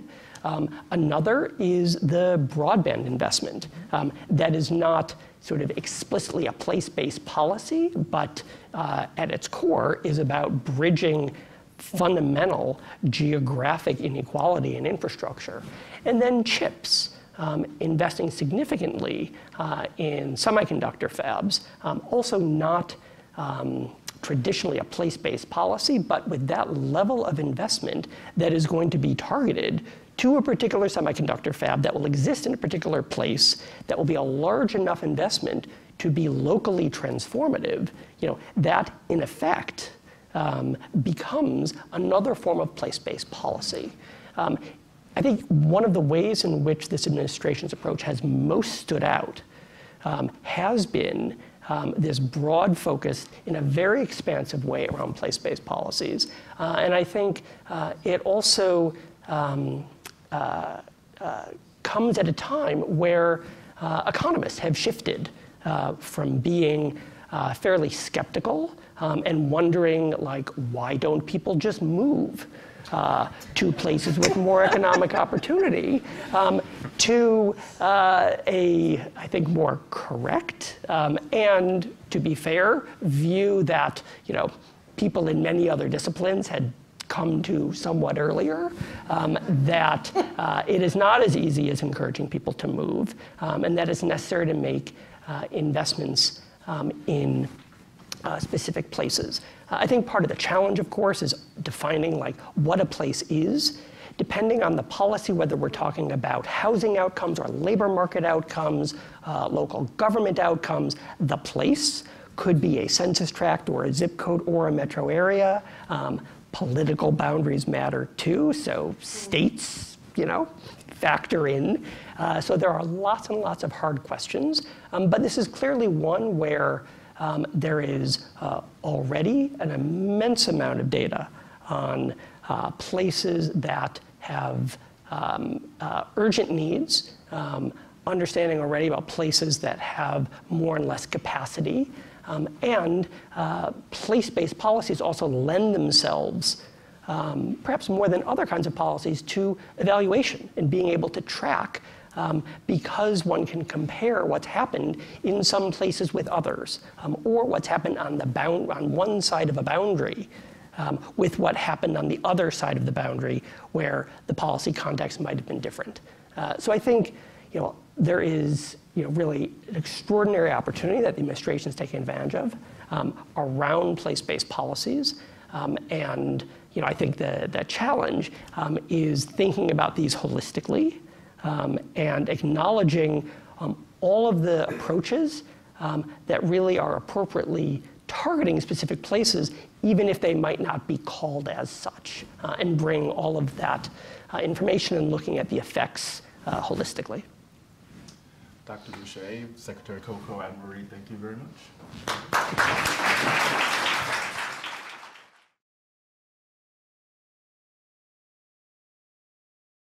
I'd just like to acknowledge that last question in the prior panel around place-based strategies is a beautiful bridge into this next discussion, which is really about local approaches. So folks that are spearheading kind of new ways, new indicators for progress for thinking about equity and well-being in places. So I'd like to invite up our moderator, Janice Bowdler, who's the counselor to the Secretary at the U.S. Department of Treasury on Racial Equity. We have Julie Rusk, the founder of Civic Wellbeing Partners, Emmanuel Fremont Boama, the U.S. Insights and Partnerships Manager at the Social Progress Imperative, and Aaron Dalton, the Director of the Allegheny County Department of Human Services. Thank you so much, everyone, for being with us. Well, thank you. And really nice to see everyone. It's great being back in in-person conferences. So good to see you all here. I want to start out by thanking our colleagues at the Department of Commerce, Deputy Secretary Don Graves, and our colleagues here at New America.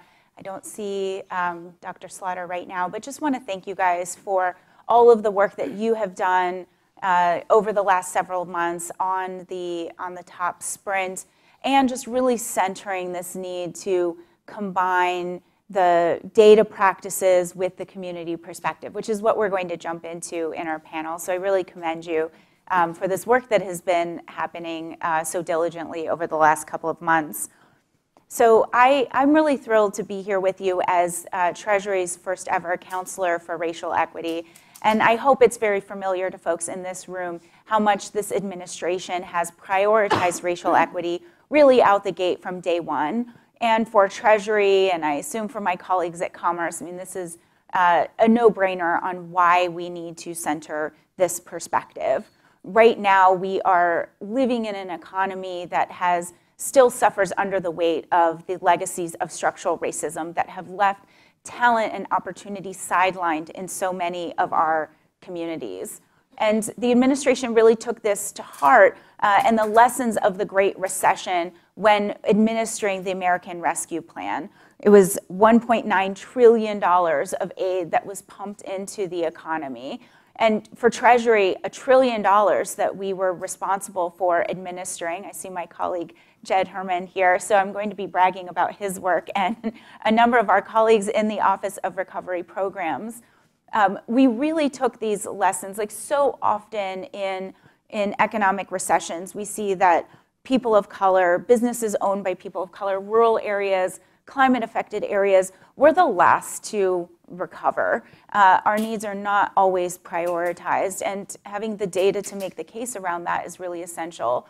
So just one example of how we did that this time around is through the state and local fiscal recovery funds, where we really prioritized using funds for disproportionately impacted communities. Treasury put in place reporting requirements so that large recipients had to show how their projects were prioritizing economic and racial equity, and how the planning process was incorporating feedback from local jurisdictions. So we built those requirements in, and we saw the result from that. Hundreds of governments are using those funds to address disparities with key investments in high-impact initiatives, like $11 billion being allocated to affordable housing programs. Overall, through the distribution of these programs, we've worked with more than 30,000 state, local, county, tribal governments, which is huge, 30,000.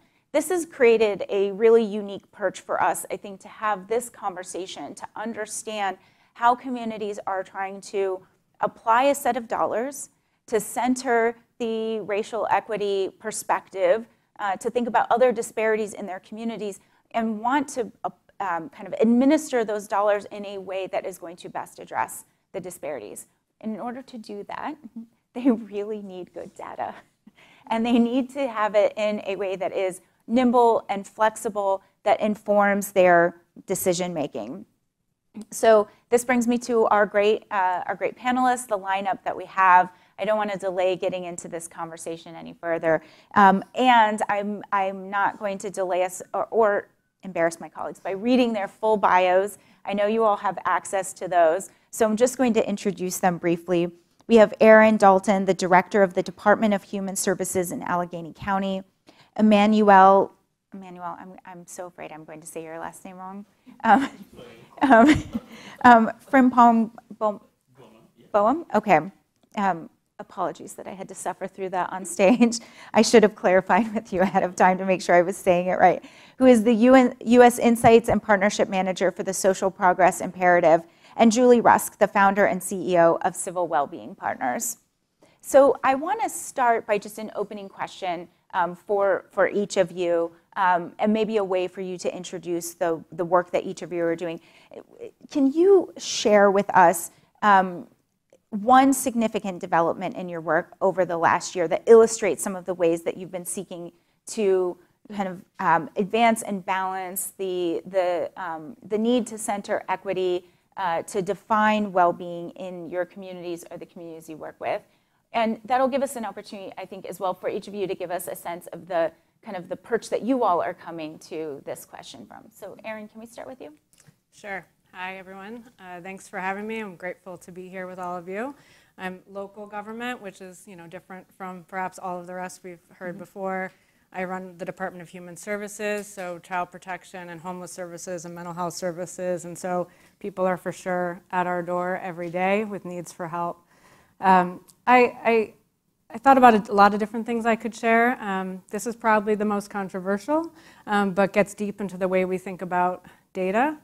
So one of the things we worry about a lot is infant mortality, particularly post-neonatal infant mortality. And we really haven't been bending the curve on that, particularly for people of color, families of color. And that's in part because we're not reaching the right people. And you need data to reach the right people. Even our best home visiting programs, we're reaching about 12% of high-risk families. It's not very much if you want to really end this issue, bring outcomes, make them more equal. And so we took the pretty dramatic step of working with our community to risk score every baby born in Allegheny County on the likelihood of 3 or more adverse childhood experiences, the likelihood of mortality, the likelihood of child protection needing to have a removal. And we find that, of course, some populations are at much higher risk, 10 times as likely to suffer those 3 or more kind of cumulative stress, adverse childhood experiences, 10 times more likely to experience death, 23 times more likely to experience that kind of home removal. And we worked with our community to reach out to those folks in a universal model called Hello Baby. You can look at hellobabypgh.org. So it's a universal approach that really seeks to identify families at most risk and need and offer them what they need. A do whatever it takes approach to proactively reach out for those services where they weren't getting them before, they weren't getting the basic needs support, they weren't getting the housing. And we think that that's equitable in that we're really trying to reach the folks who most need government support, reach them with voluntary supports, community supports, and whatever they need. So that's one way that we think about using our data in a pretty dramatic way to advance an outcome around equity. I definitely have questions for you on this, but we're going to keep going. I'll come back to you on this. Emmanuel, can you share as well? All right. So a social progress imperative, one of the most exciting things that I'm realizing in the past year has to do with how the SPI, which is the Social Progress Index, is being leveraged by different communities to sort of force this conversation and action around what we typically talk about in terms of the social determinant of health inequities that are structurally and systematically affecting people of color and communities of color. And that is one of the most exciting things that I'm realizing, or I'm really engaged in. One of the conversation, again, to give you just a quick background of SPI, we are that entity in 2013. We decided to take on this global challenge of thinking of our societies beyond GDP or the typical economic metrics. We've realized over the times that GDP is not a destiny for most countries. It really has to do with the extent to which your community or your country can transform its economic gains or even sometimes misfortunes in very tangible, socially and equitable outcomes in your society.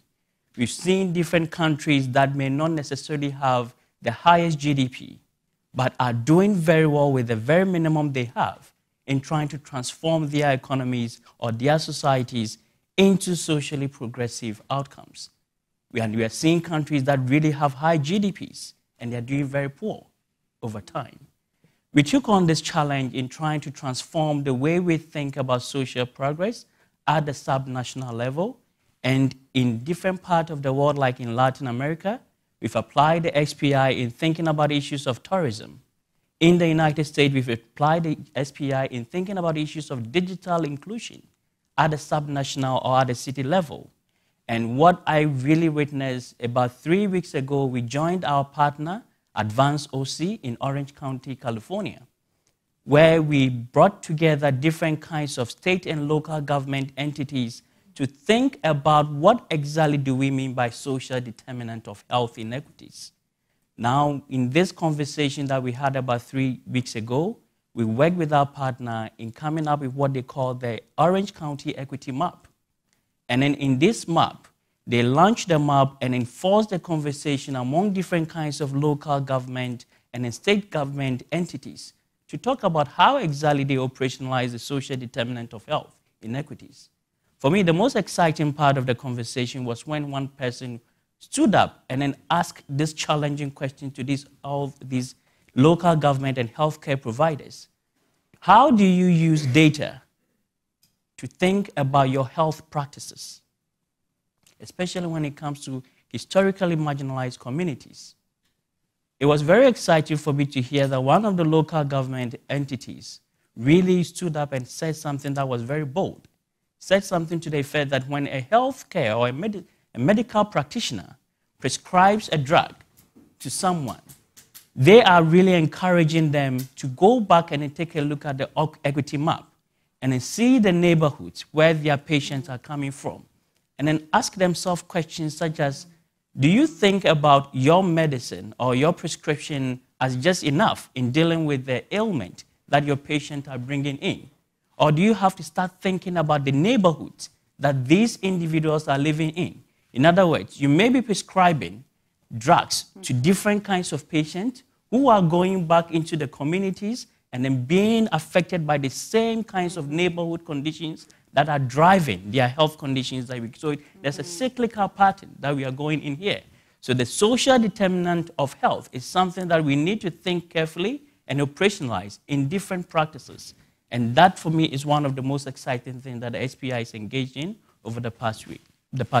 You guys are going to make it really hard for me to make us end on time because there's so much interest. I already have like 2 hours worth of questions. Okay, Julie, let's get to you, and then we'll get into our discussion. Yeah, well, it's exciting to be here. Seeing Biden administration, well-being, equity, and data is super exciting.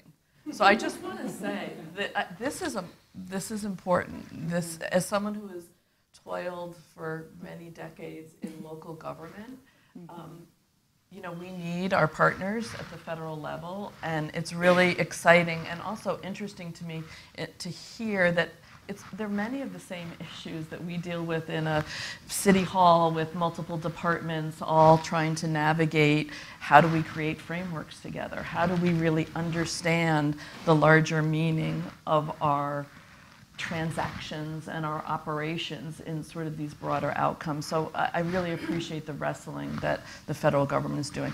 I think what I'm going to point to as a really exciting thing from this past year was I had the opportunity to be at one of these very cool international convenings. It was in person, so post-COVID, that's always like, oh, am I going to go? We're going to go. You know, it's in Bilbao, Spain, and which is beautiful. I'd never been in Basque Country of Spain before.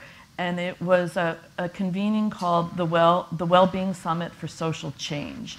And really the purpose of this was to bring together artists and activists and local government folks of all kinds and researchers to really kind of lift up the issues, and philanthropists and funders. And I think that was also a really important part of this convening, to really kind of understand how is this well-being work, this movement, how is it tied to the other movements of racial justice, racial equity, of climate activists, of people that are working on the very nuts and bolts issues of food insecurity, and all of the things that are happening around the world. And as somebody representing the US, I always have a little bit of angst in an international context because it feels like we can and should be using our immense privilege in ways that are much more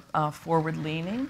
But what I will say is I learned so much about the role of artists and activists in this work, and I want to just put a pin in that as someone who has also seen the power of artists and activists in my local government work, but seeing it at this sort of international level and realizing, I think, that the real shot that we have at doing something with all of this is to connect the dots, so to speak, is to realize that while someone may be working on a very particular issue in their local community, that it really is tied, these issues really are tied together.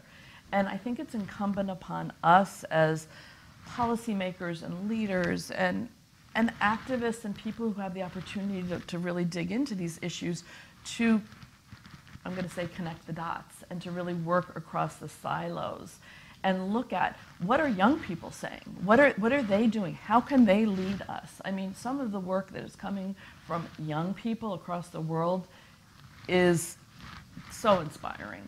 You know, what are the unexpected partners that we can lift up? I would say in local government, you know, for instance, I'm thinking about our fire department. Our fire department leaders have been incredible allies in the well-being work. Now, we might not have, that might not be the first you'd think of, but how can we connect the artists and the firefighters? How can we really understand that this is work that all of us have responsibility for, and there's a place for all of us. So that summit in Bilbao was extremely inspiring and really reinforced for me that there indeed is a movement, and we're a part of it, and it's our job to really move it forward. So thank you.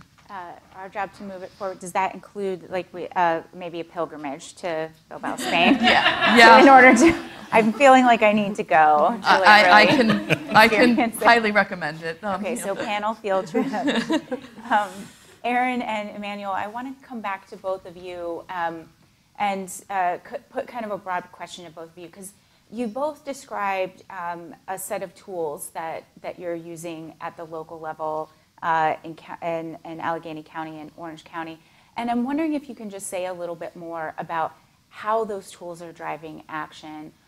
In your case, Aaron, I'm really intrigued by this universal approach, but can you say more about how it's allowing you to get closer to the families that are experiencing the widest gaps?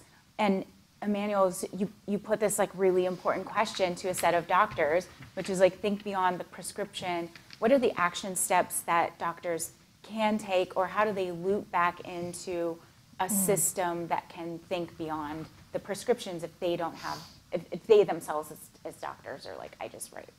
So I want you guys to grapple with that a little bit. Like, how are these tools kind of moving to action that are really getting at the racial disparities that we see in our communities? Yeah. So let me just start from the beginning about how we built our infrastructure. So 25 years ago or so, we started to build for people. People told us they weren't the best historians of their own care at times of crisis. They wanted integrated care. You hear this over and over. We actually built that data infrastructure to allow people to have access to their own fully integrated government data. And I could show you that, it's a real thing. And social workers could as well, so that we could integrate care, so when they came to the doctor, you could see that there had been periods of homelessness, or that they were connected previously to a doctor that they had lost connection with. So when you start out by building for people, you end up with just an incredible infrastructure to do other things, including research and problem solving and decision making for workers, as well as community data sharing. So if you go to Allegheny County Analytics, you'll see a whole bunch of information, including data tools that allow community members themselves to say, to use the integrated data and say, okay, in my neighborhood or my community, I want to look at Pittsburgh public school students, and I want to know how many of them also were involved in mental health services, and then I want to know how many of them were chronically absent. And I want to see how many of them, had an emergency department. Not all. You don't want to layer all of that, but you could. And of those diagnoses, how much of those are asthma? So you can really look and start to target community solutions as well. So I think the lesson for us is if you build for people, which is the place you should start. That is the imperative. You end up with the kind of data that you can use for all of this kind of work. So I will touch on this and then build from that. The imperative is about the people. So at SPI, we often say that we don't build data tools. We actually are building common language for conversation. And it has to be embedded in the architecture or the DNA of building the tools themselves, right from the get-go. So it's a very difficult process building an SPI because we don't follow the conventional data analytics approach, where we think that the machine learnings or the different kinds of statistical tools are very much obvious in telling us what exactly an index should look like. It's about the people. So we start by having a conversation with the individuals and asking, what exactly is the problem that you are trying to solve? Again, we often think about we cannot solve what we can't measure. But I think it's even a much bigger conversation that I think some of the previous panelists talked about. We cannot solve a problem we can't define or we can't frame properly. And then the way we frame the problems defines the kinds of data tools and then the kinds of processes that we engage in trying to solve the problem, which oftentimes misses the target when we are not involving the people in. Involving the people is very challenging because what do you do when your statistical model tells you that this particular concept that you are trying to measure, the data does not support it? but your people say that we want it. What do? These are the kinds of challenging issues when you are trying to involve people in building some of these data-driven policy action tools. Specific in Orange County, what happened was that they came to us thinking about an Orange County equity tool. But again, the architecture or the DNA of SPI involves the people, because throughout the process of building, defining the framework, and in gathering the data, they start having different kinds of light bulbs about what exactly they can use the data and then the product for. So we started by building an Orange County equity map, but all of a sudden we were at the height of the COVID pandemic. And then they just realized that they can actually use that map to build what they call the Orange County COVID vulnerability maps. And by involving the different kinds of stakeholders right from the get-go, what they started doing was that they were using the map, the vulnerability map, to try to target different kinds of historically marginalized communities that may not necessarily be the first target when we think about different kinds of health interventions, like the vaccination, or where to supply the vaccines. So they were able to easily use the vulnerability map, indicate or demarcate different kinds of communities that they need to target, and then send special mobility devices to these areas for the vaccination rate. So right from the get-go, they were targeting different kinds of communities with the mapping exercise. And then they were tracking how they were doing over time based on these different kinds of neighborhoods that their vulnerability map is saying they should go in and try to talk to them about the vaccination and then other kinds of help that they need in here. The lesson here, I think, for me, is that building any kind of data platform or data analytic tool, you have to define what exactly you are doing here. And don't try defining it from your expert knowledge. The people matter. It's a difficult process, but that really is what really requires if we are truly going to have an equity conversation and action driven by data. It's about people. And if you forget about people, then forget about the tool. So I want to bring this question to Julie, because I know you've thought a lot about the community perspective and how you bring that in. And there's the really old model of, like, well, we have a community meeting and it's at 10 o'clock on a Tuesday. And so you've got, like we opened it up to public comment and 5 people showed up. And where were they? Where were the people? Okay, fine, we'll do it at 6 p.m. on a Wednesday. And that's great if you have a flexible job in childcare or whatever. But talk to us a little bit about how we get people involved, what things you've seen that have worked really well, and I'm sure you want to echo some of our the comments here, and just like how vital this is to getting the data that we need, and then an end product that really is going to meet our aspirations.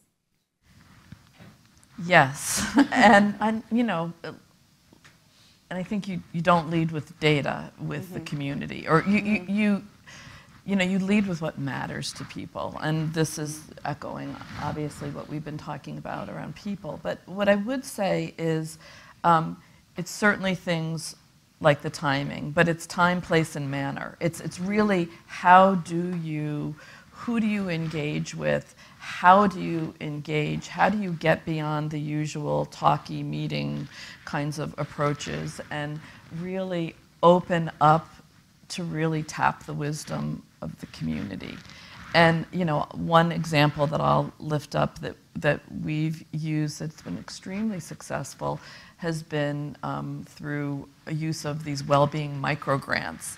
And really this was just a strategy to invite creativity, to invite the wisdom of the community, to find out what people needed to make something happen in their neighborhood. And then in doing so, we sort of weaved in some data collection, pre and post. We looked at things like life satisfaction and sense of purpose, sense of hope. And really by doing that, we've now done 7 or 8 rounds of these, have about 70 community well-being leaders who have really shown us what it means. And in doing that, have created a bit of a leadership pathway and pipeline. So really we're very focused on reaching younger people, reaching and engaging with communities of color. It's really been interesting to see the kinds of ideas and the kinds of creativity that people come up with. One of the most recent events, which was amazing, was a community sound bath in the middle of a park that somebody had pitched. And I was like, what's this community sound bath going to be? And it was one of the most amazing community events that I've participated in, and really served as an entryway and a hook, if you will, and the person who designed it brought together just a range of interesting resources.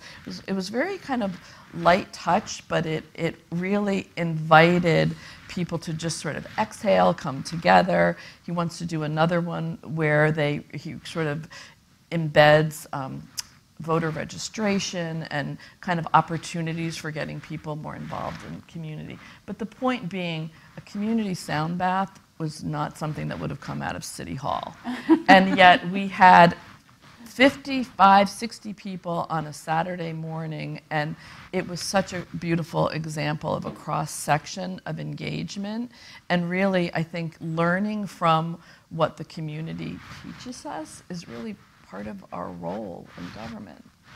So you're touching on something else that I'd love for you to expand on a little bit, which is, like, we can go down the rabbit hole on like all the crosstabs on the data that lead us to the hotspots on the map, to this action. Mm-hmm. But really what you're talking about is that's a means to an end, which is a culture that we're trying to build around well-being. And I'm wondering if you could just pick up right where you left off, say a little bit more on how this data translates into the way in which then a community, you're really driving well-being at the community level.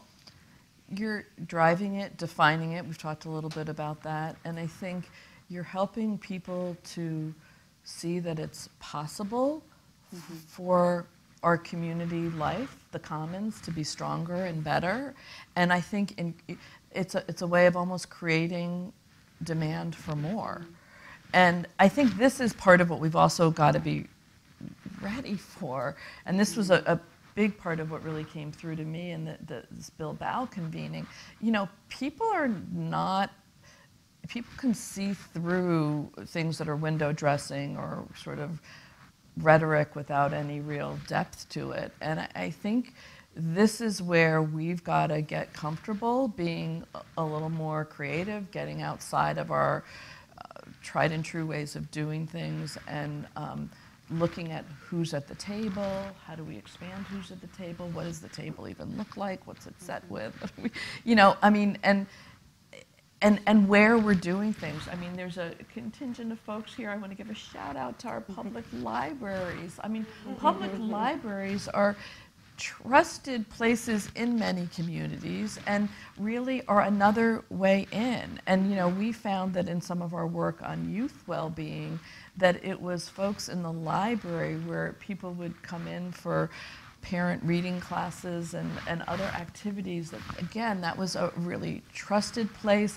There's a lot of expertise in our libraries around data and information and convening, and there's a lot of creativity there. So how can we, again, think about our institutions, our leaders, our community, what our community is asking of us, and bring things together in some new ways. This is a really important part of the sort of ecosystem for all of this discussion on well-being and equity. Mm-hmm. Please, Manu. I just wanted to touch on the point about tables. I think oftentimes what we sometimes ignore is that in some communities, these tables already exist. And then we often forget about them and then think about reinventing the wheel. Yeah. What happens then is that over time, we build new structures for community engagement that oftentimes will not lead to Janice, your point about the communities not coming because we ignored the table in the first place. Yeah. So one very specific example, because I live in Buffalo, and many of you were familiar with the unfortunate racially motivated mass shooting on 5/14, right? So what happened was that what often was forgotten in the story is that we have had communities that have convened over time, especially within our Black and other minority communities, that they've been convening, building different kinds of deep-rooted coalitions in trying to solve with different kinds of problems that they face, that oftentimes their local government are not helping to address. Now we have this unfortunate incident that happened, and then all of a sudden, Buffalo receives this massive troop of people into the community and giving different kinds of charity cases without necessarily thinking about the tables that existed in there. So about a couple of weeks ago, we had a convening where some of the local Black leaders came and then talked to us about what really happened. So you go to the site of the incident where some month ago, there were so many different kinds of global presses, different kinds of attention that was turned to this Black community. But today you go there, nothing really exists. But what really exists is that the community members that have already set the table keep on working. And for me, one of the powerful things they said throughout the conversation was that no one took the time in asking what people really needed. And they have been working in these communities, and then it forced them to reinvent the way they think about data, creating their own instrument to ask people, what do you need? How do you feel? Which goes back to one of the conversations we were having in the previous panel about the subjective well-being. How do we think about well-being, especially during crisis moment? And then in what ways do we reinvent the ways we think about data and data collection and data insight, especially during crisis? I think this is one of the most important things that we may have to think about, but more importantly, to Julie's point, thinking about the table and the tables that already exist, especially in historically marginalized communities, and leveraging them in any kind of interventions you are thinking about well-being and equity. So important, and you're taking me now on the path that I want to go with you all, which is we've been talking about our success stories and times when we've met our aspirations, but this work is really hard. There's a lot of challenges. Emmanuel, you're touching on a really important one that I'd say at a big picture level is just the way that marginalization just can get reinforced in this process if you're not really bringing some intentionality, right? You go out with this great process and the result is actually you ignore all those tables that exist, you further disenfranchise people, they feel like this process isn't for them, they tap out, right? Like that's a real risk and probably one that you guys see all the time. I've certainly seen it in communities that I've worked in. Another barrier around cost, capacity, infrastructure in local governments and at the county level to do this work. I have to admit where I have seen really amazing, super cool like mapping tools that are out there, but I also know like the least resource places are also the places that might need this work the most, might also have the least amount of capacity to actually build it. So I'm wondering if you guys will reflect. I promise to bring us back up before we, I won't have us end on a downer note, but I want to be real about what the challenges are in doing this work and what some of the barriers are that you all struggle with. Any order? Well, I'll start with one, which is we're talking a lot about these issues in terms of sort of external outcomes in our communities, but there's really the health of the systems that are doing this work, and they're not very healthy. Many of our systems are just, let's be honest, not very healthy in how we work together, in our practices, in our the sort of internal workings of our organizations. And so we're relying on those systems to behave differently when we're not really reflecting on how our systems themselves are doing. So I do want to say I think there's an inside-outside aspect to all of this, and that it is very important to really look at how we're doing the work and the sort of well-being of our workforces. And we haven't touched on that today, but I think this is another way in. And I do think it's easy to miss when you're very focused on the sort of service delivery, the outcomes of policies, which of course are the reason these systems exist.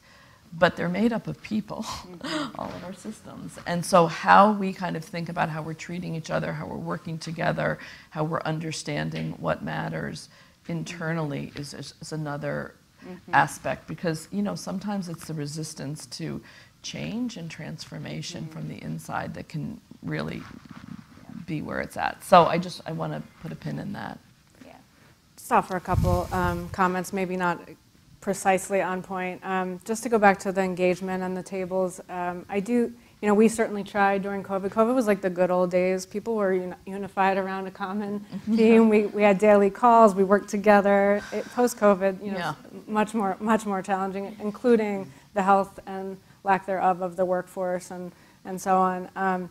And we use plenty of tools, online tools. We, as I said, we're having daily meetings with our communities, our provider network. We allow people to comment on all of our budget priorities. We reach out to clients directly through SMS text messaging for opportunities. That said, I really still believe that government leaders also need to be willing to stand in front of 100 people and talk about what they're going to do, particularly when it's controversial. And if you're not ready to do that, then you are not ready to go. And so I don't want us to hide behind some of these awesome tools that make it super easy for us not to actually engage, because it is not, I run child protection, I run homeless, it is not easy, but you have to be there with people and get there. One of the things we did on violence prevention initiatives, which may or may not, we'll see, there are some efforts, I feel like this is true of the federal government and locals and us and communities. We're sort of go one way or the other. We're like, here's all the money, you know what to do, go do it. Or here, we're going to tell you exactly what to do, go. And I think there is middle ground there. Some of the efforts around violence prevention we think are countywide, that they can't be done sort of at the community grassroots level with the kind of efficiency that you want. And others not so. So we have, and we left the solicitation out for 6 months, working with communities to develop community quarterbacks in those areas chosen by community to be an umbrella for some of the more local, very local approaches. So I think it's also just not one or the other. And I'll think we've plenty of failures. I'm happy to think about this. Insert just a little bit of moderator's privilege real quick on this point on the flexibility of funds, because this is one thing that I think our recovery team is really proud of, and I've talked to dozens of communities that really have been really grateful for the way that state and local fiscal recovery funds in particular were structured, was to give even broader flexibility in places that had been most hard hit by COVID, which helped both prioritize spending, but also ensure responsiveness. So I think it's a good example, and something that I'd love for the think tanks in the room. I think there's something that we should be looking at, like what the best practices were there, because then it is always this thing of like, well, how was the money used, and how do we justify it? And of course, we're doing really strong data collection, and we're putting out all of the expenditure reports, but that being able to, I feel like my microphone, get that right balance around the flexibility and the accountability is important. Emmanuel, I stepped in front of you. I'll touch on your point about flexibility in funding to make two main points. So the first point has to do with coalition building, and then the necessity of coalition building in the kind of work that we do. I have been privileged in working with different communities that have been able to leverage the existing data from different federal data sources to define different kinds of problems. For instance, in some communities in Buffalo, we've seen different kinds of coalition of Black, brown, and other people of color to define the problem of food insecurity as a food apartheid. They don't call it food desert, they call it food apartheid for a reason. And so we've seen all these kinds of coalition that is changing the way that we think about data and insight from data to redefine the problems in ways that gets to the problem, the root causes of the problem. The challenge with that is that oftentimes many of these entities are small NGOs or individuals who do not have the capacity to join this coalition. But we find instances where there are either funding agencies that are funding all these wonderful initiatives, and they're putting in requirement for coalition building or collaboration, but they are not making money provisions for the coalition building. So building collaboration and coalition requires money, because some of these smaller entities cannot do it if you don't make provisions for money. So that is the one thing I would just like to touch on. The second part that I would like to touch on, which I think part of Dr. Andre Perry talked about that, and other panelists also talked about. One of my challenges, again, I totally agree that we have data, but some of the data are not really measuring the concept that we want to measure in our communities. But one of my challenges, especially as someone who does data, is about the kinds of history, biases, experiences that I bring to the insight from the data, which we often don't talk about enough. So it's not enough for me to just crunch the numbers and come up with an index. It's very important for me to understand what kind of insight or the context, the meaning behind the data, which we cannot keep on doing from a strict disciplinary solo lenses. So a practical example is that from SPI, we are building this tool, national tool, that is supposed to help us understand the social progress at the neighborhood level. I'm in Buffalo, so I just decided to take the tool, and then I looked at the patterns that was generated in Buffalo. It wasn't surprising. When you take the main street of Buffalo, you get to see the spatial patterns of SPI, or social progress. When we saw the pattern, the question we were asking, what are we seeing here? And we got to realize that for us to make sense of what we are seeing, we have to go back to history to understand. So we quickly overlay that particular pattern with where people of color are living in. And lo and behold, it was very clear. You see the spatial correlation. So where you are living and your racial composition really corresponds to the kinds of performance along different kinds of social progress indices. Then we said, okay, let's go back even further in history. And then we went back to the 1930s redlining district that was created. We overlaid that on that, and it became so powerful that the spatial concentration of redlining district correspond to 2020. So this is 1930 patterns, spatially. That really shows up in terms of the spatial patterns we are seeing in 2022 in Buffalo. So the legacy of redlining still lives on to today. And we couldn't have understood that if we stuck with our own disciplinary experiences in reading the data. And again, I just want to reemphasize the point about this kind of collaborative way of thinking about data and equity that we cannot do alone. We have to really build the coalitions and support those coalitions as well. So I spotted my 5-minute warning, and I promised to end us on an up note, not with our barriers and challenges. So I would love for each of you to reflect on who your key partners are, who is helping you make this work possible, and feel free to use this as an opportunity to shout out anybody in the room or not. I mean, for us, it really is the community that we're serving. We do get most of our funding from state and federal government. We're only 3% county funded. I will say, because we're in a room of feds, you know, like we don't use, when I think about data in the federal government, I think we submit data, we don't use the federal data. But we have a lot of data to offer. And so thinking about a better partnership with the federal government, or where we, you know, think about, we talk a lot about federal statistics, but maybe we can move towards a more national statistics movement where data is in fact ground up. Giving one example, you know, there's an annual survey of jails to know who's in jail.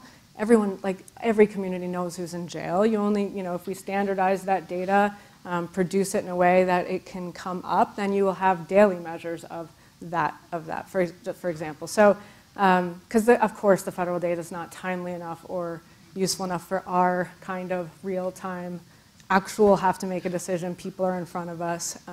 So the people who are in front of us are our partners, the communities that we serve, and certainly the, you know, the provider and local network of people that help us to deliver those services. So for us, we are a very small nonprofit. So we've really had the pleasure of working with other community members, which we would like to elevate their voices. Orange County, Advanced OC, they've been really very productive partner for us. We've also had the pleasure of working with San Jose, the city of San Jose. We've had the pleasure of working with Jackson, Mississippi. Again, these are the community partners that we rely on in co-producing the kinds of data-driven insight that we've had at SPI. Those of you who are familiar with SPI, you know that we work at the global, at the same time national and sub-national level. We've had the pleasure of also having support from MasterCard, Inclusive Growth, that are supporting us to think about the ways in which our index can be operationalized at the local level. School Foundation, we've also had the pleasure of working with Deloitte, and also more importantly and more recently, New America. They've really supported us in the top initiatives to think and reimagine different kinds of data tools that we could actually put in the hands of people who need them. And that is really the kinds of support and help that I think we need to make sure that our tools and product can be scaled up and given to the people who really need them. Because at this point in time, we are working individually with communities. We want to scale up and then make sure that the tools are in the hands of the people that need. But we really need the kinds of partnership and support moving forward on that.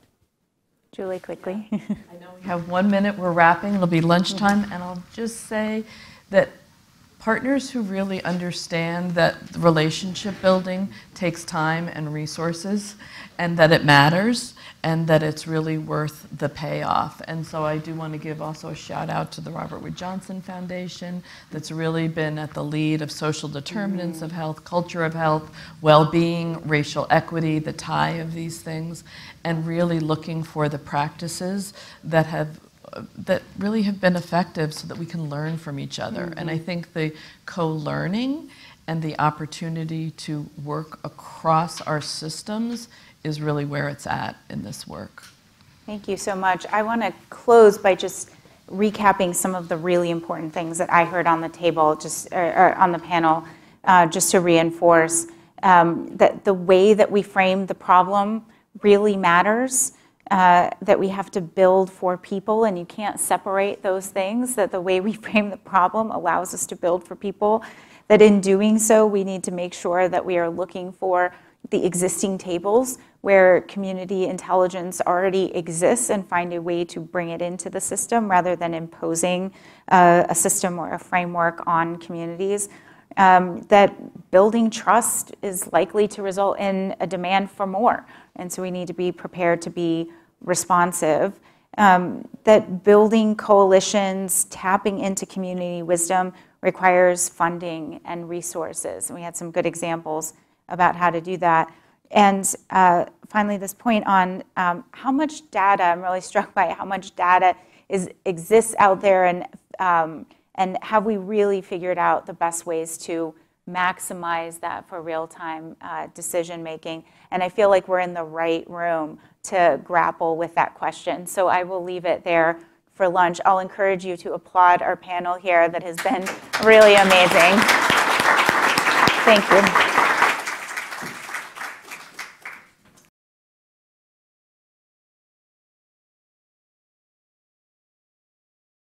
I'll invite up Jean Sperling, who's Senior Advisor to the President, Anne-Marie Slaughter, who's the CEO of New America, and Meera Patel, a Senior Advisor at the Department of Commerce, to help close us out this morning.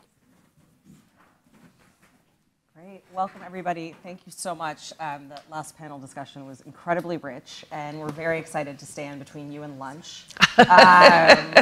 We have Anne-Marie Slaughter, Dr. Slaughter, who you all know, CEO of New America, and Jean Sperling, Senior Advisor to the President and leader of all the American Rescue Plan efforts. We wanted to have an open conversation today because both of these people have been leading lights around concepts of equity, well-being, and dignity for decades. I've had the great privilege of working for both of them and seeing that leadership in action. And you have represented here over a dozen federal agency officials, academics, and leading experts. And I think what I hope at the end of this is to really come to a shared understanding of what we mean when we talk about well-being, how we lift up the need to build more connections between different perspectives and visions around well-being, from economic to community, educational, and health, and really be able to highlight, I think, the path forward the federal government can take in partnership with academia, with civil society, with state and local officials who are trying to do this hard work every day on the ground, as historic investments are going out from the President of the United States, from the White House, that are going to transform this country for generations to come, hopefully. You know, I think as you heard, resilience, and we've talked about resilience among households and communities, requires much more than I think we can fairly say we track right now and that we invest in right now. The goal of the Opportunity Project Sprint, and Elizabeth, thank you so much for your leadership at New America, and Austin at Equitable Growth, and Tony from Harvard, has been critical at helping the federal government really be rigorous and honest with ourselves about how we leverage the enormous wealth of data. But most importantly, what is the point of that data if we're not getting it out to you all, to use, to improve people's lives every day? And I think that one area that we've particularly thought about is where the US has fallen behind the rest of the world in certain ways around indicators that matter for people's lives: equity, the ability to access healthcare, education, good jobs, clean communities. And it seems like as we talk about unemployment rates, GDP, the more traditional measures of economic growth, and they're important to note, we also have to think about what matters most in people's lives.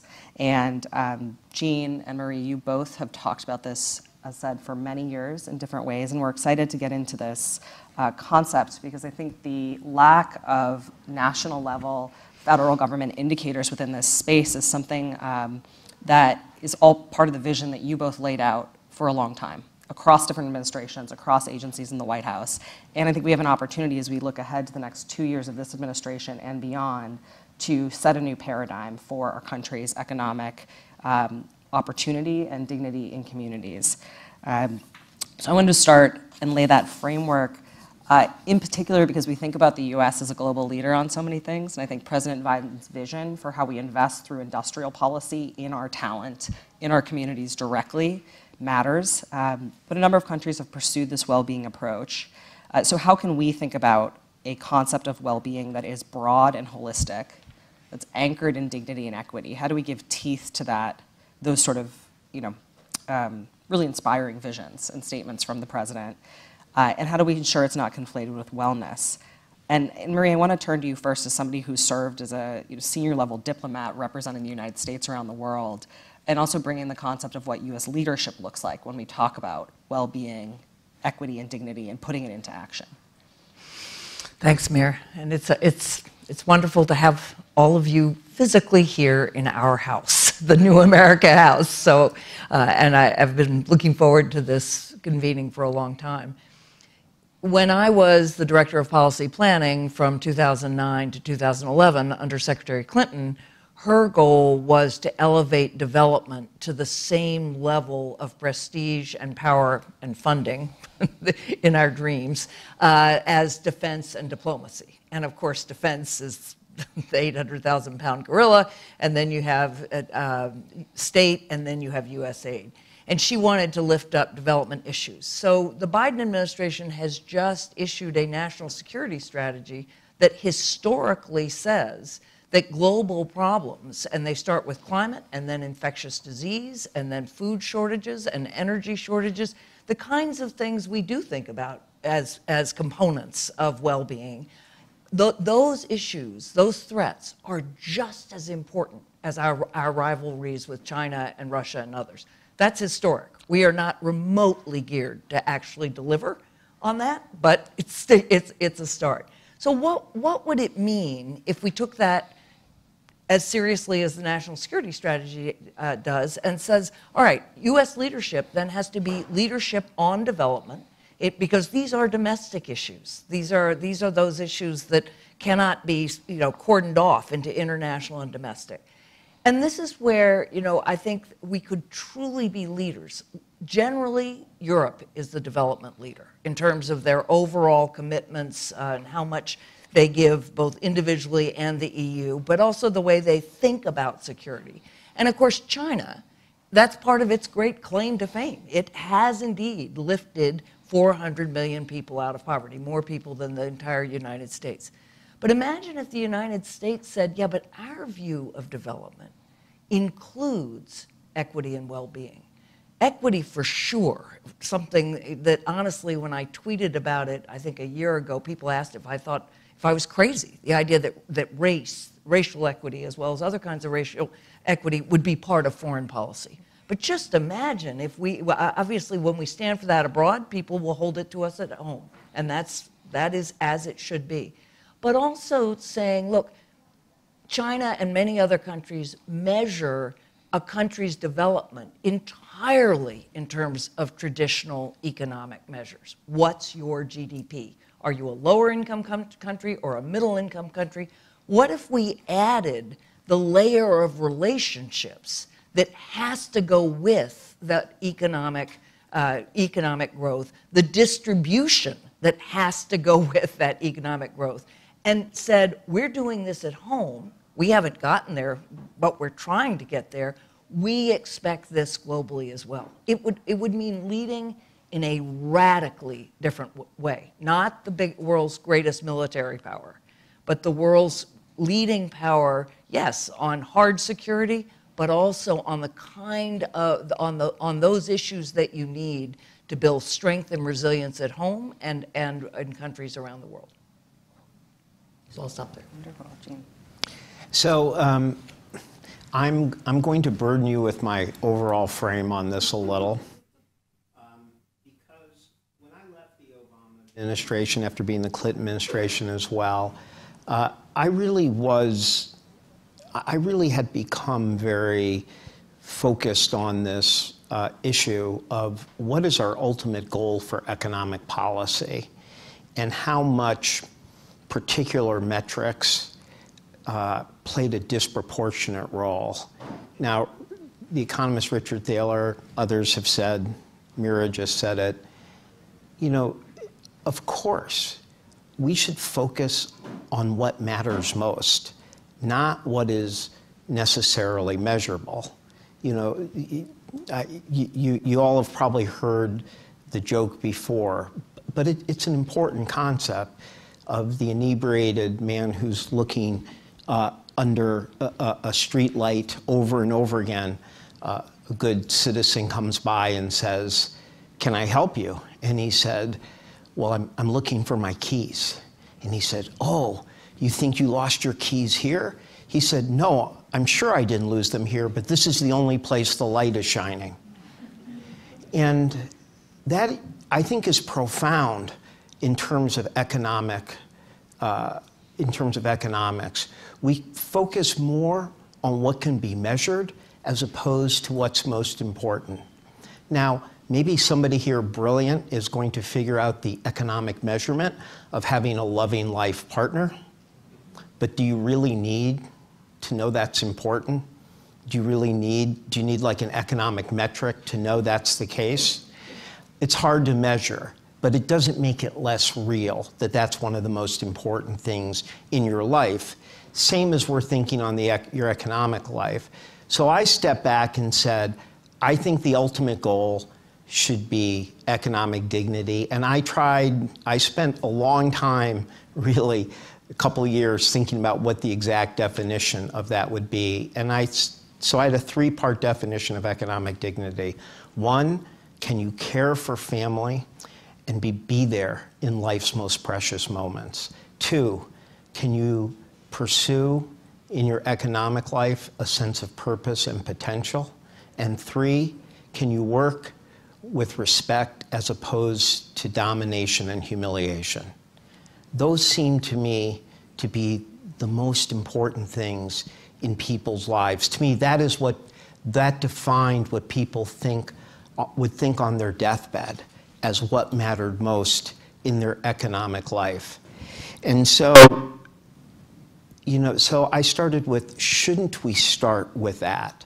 Now, I also realized, and in fact, it kept me from not being sure I could even write a book on this, with the fact that while it is easy to mock GDP as the goal, as the ultimate goal, and it's easy to show that a rising tide does not necessarily lift all boats, there is the other side. I call it the Jacob Ellis versus Ohio case. That's the case in 1964 where Potter Stewart defines pornography as you know it when you see it. So here's the tension. If you focus on metrics, you might focus on what you can measure as opposed to what's most important. If you ignore metrics, then you might have a whole world where everything is just, you know it when you see it.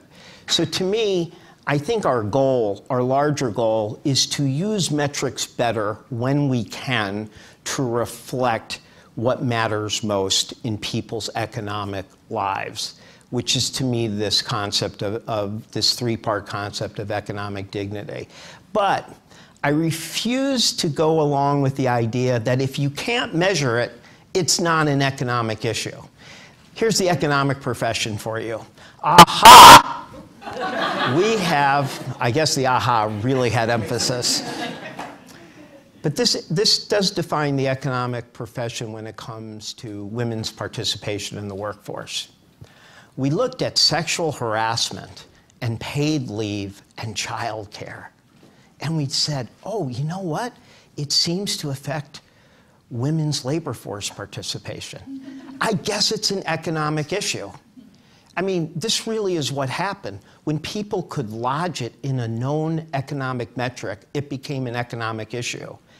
Is not the general well-being at work, and this is economic, you work, support your family economically. If people are miserable and feel dominated and humiliated and mistreated at work, does that only become an economic issue when somebody finds a way to link it with a specific economic metric?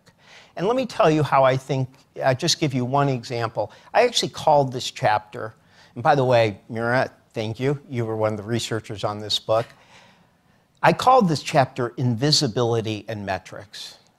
And the example I gave a little was what I called the pre-gig workers. So guess what?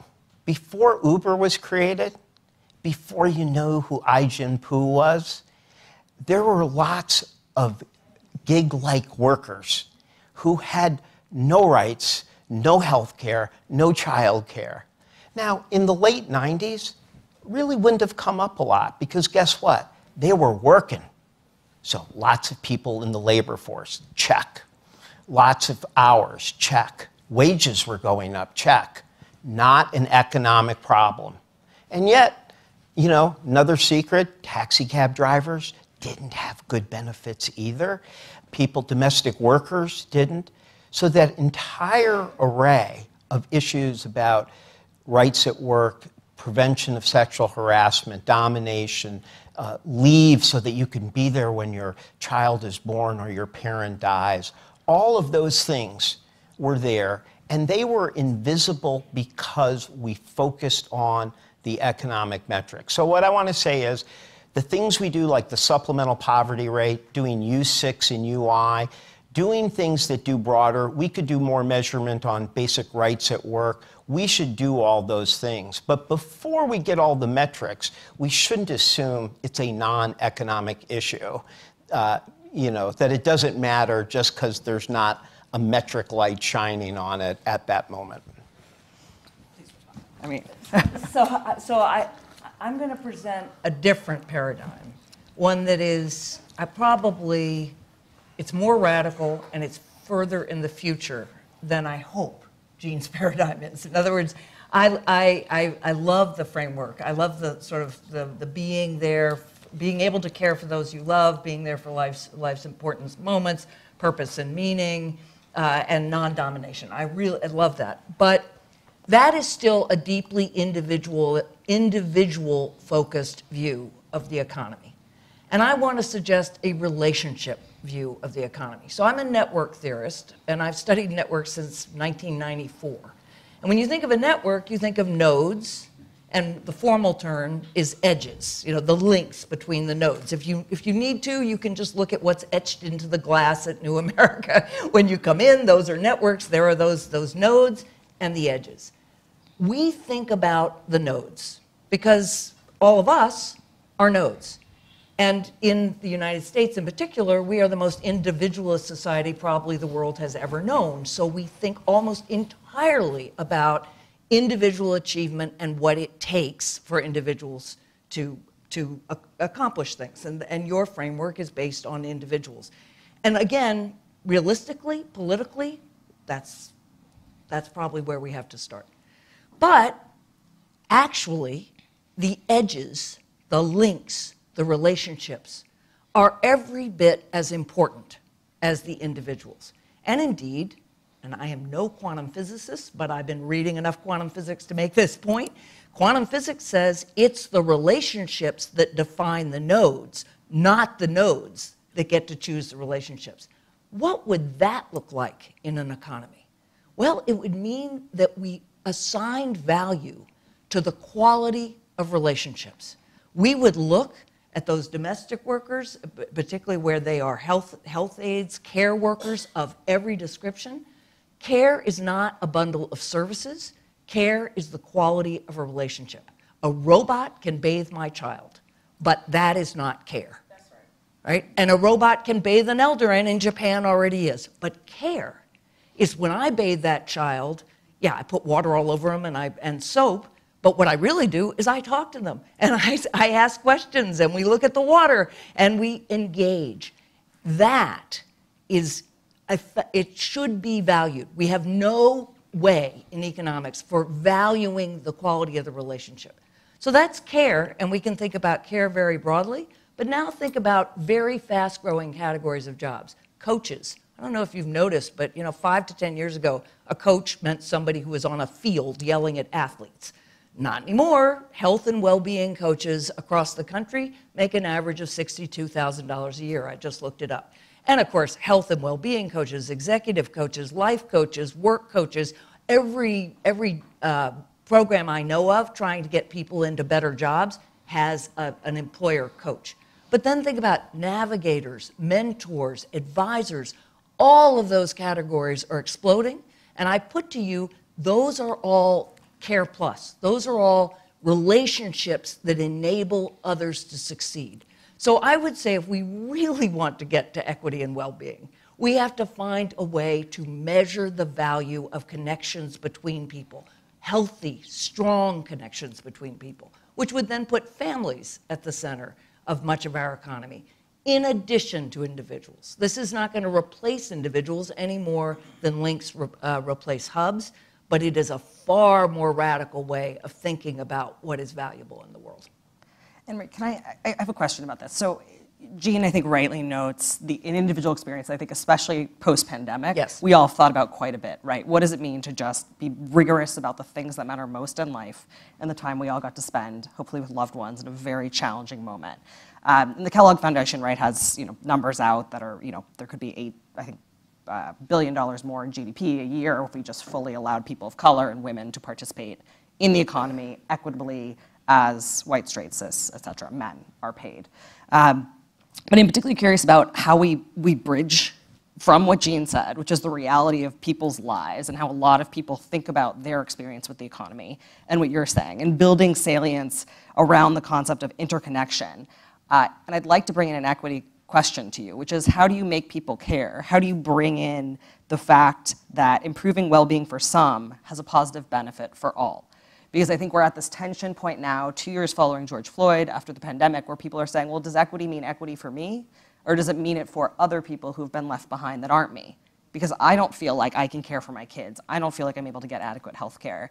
And I do think there's a national conversation and tension point around this, and I'm curious what you would say to people that who think individualistically for the reasons they have, which are their families or the things that they're trying to care for, and don't necessarily see the connection to community and how government supports that kind of community connectedness, or could.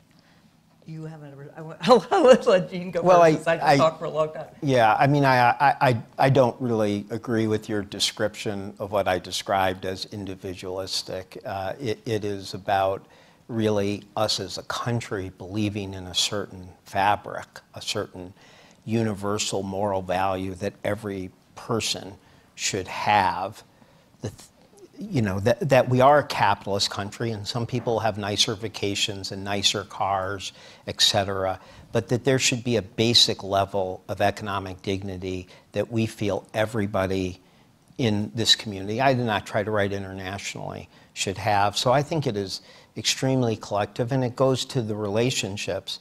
The notion that we judge your economic not by what you produced or spent, but your ability to participate in kind of the things that matter most in life, which are not necessarily having the most hours and the most income if you can't be there at the kitchen table or the bedside. And I wrote about the fact that when we, that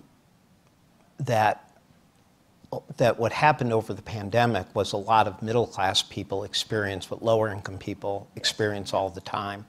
They can't travel to not work and sit by their parents' side in their final days. They couldn't be there for life's most precious moments. And people said, oh my God, this is the pandemic. And it was like, no, this is what lots of poor people go through all the time. This was just affecting a broader group. So I think that it is a very collective view, but I'm not going to deny that it is linked in what it is that makes us, as people, because that's what we are, most precious, that matters most, and what everybody could have. I can't create a society where everybody gets to be Steph Curry.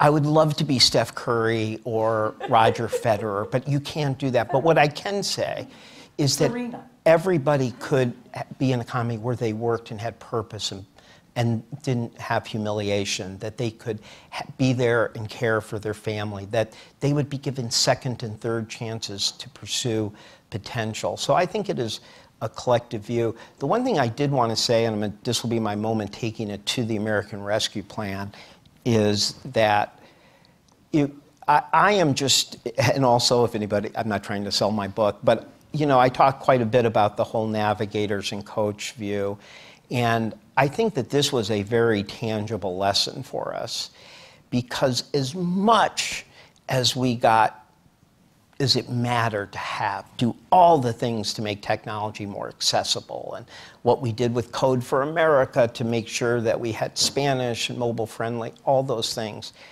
The thing we all learned together repeatedly was that for all of that, all I learned over and over again is, don't want to sound like Barbara Streisand, but people need other people.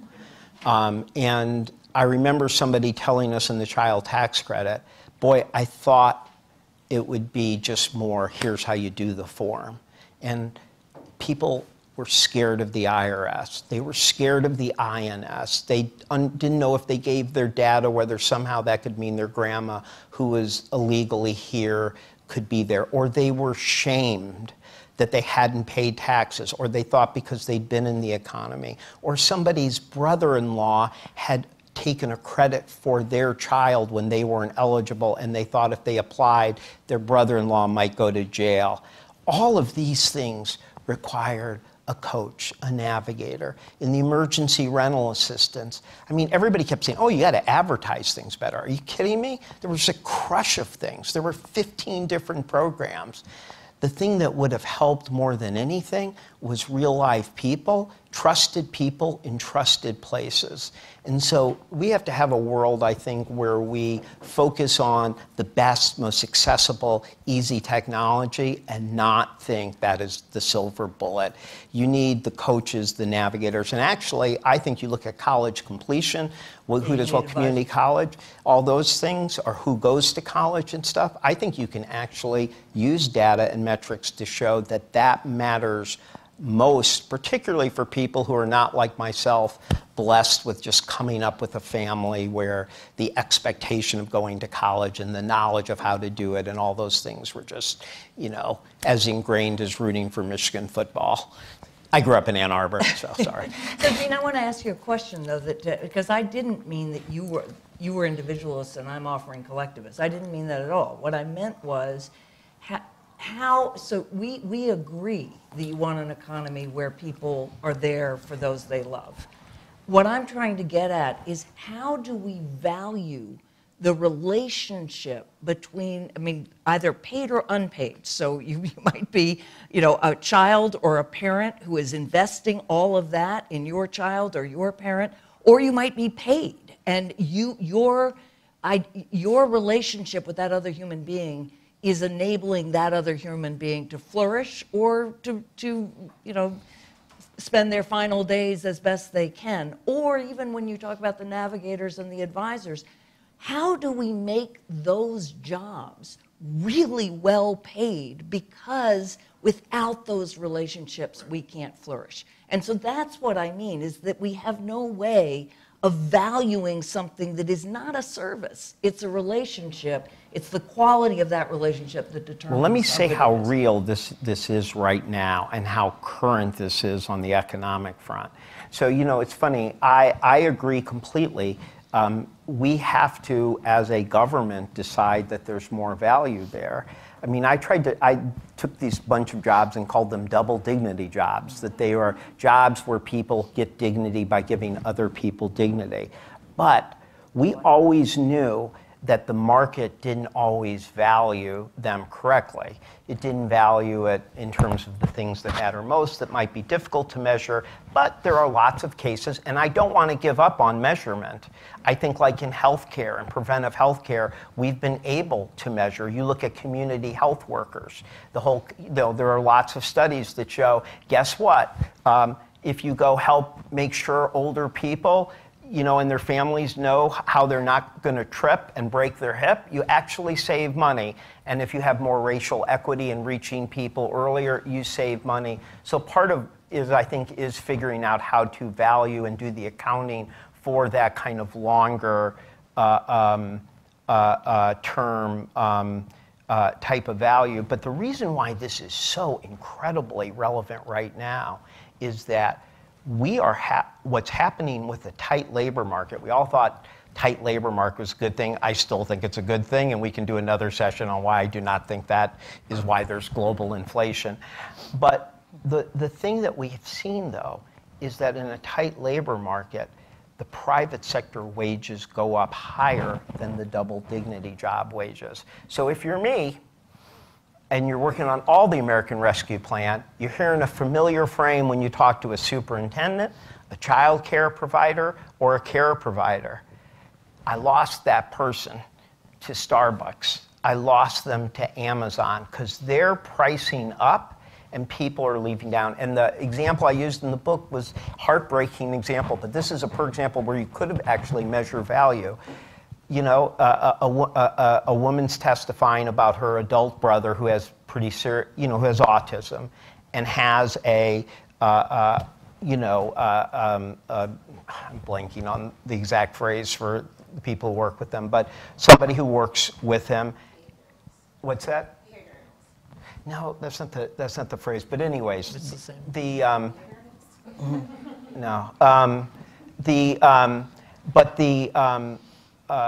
But the person gets incredible meaning, and for the kid and for her brother, this was life-saving in terms of him living independently. And he regretfully leaves to be an assistant manager at a fast food restaurant. And he's heartbroken. He doesn't think that's as much value. The young man with autism is heartbroken.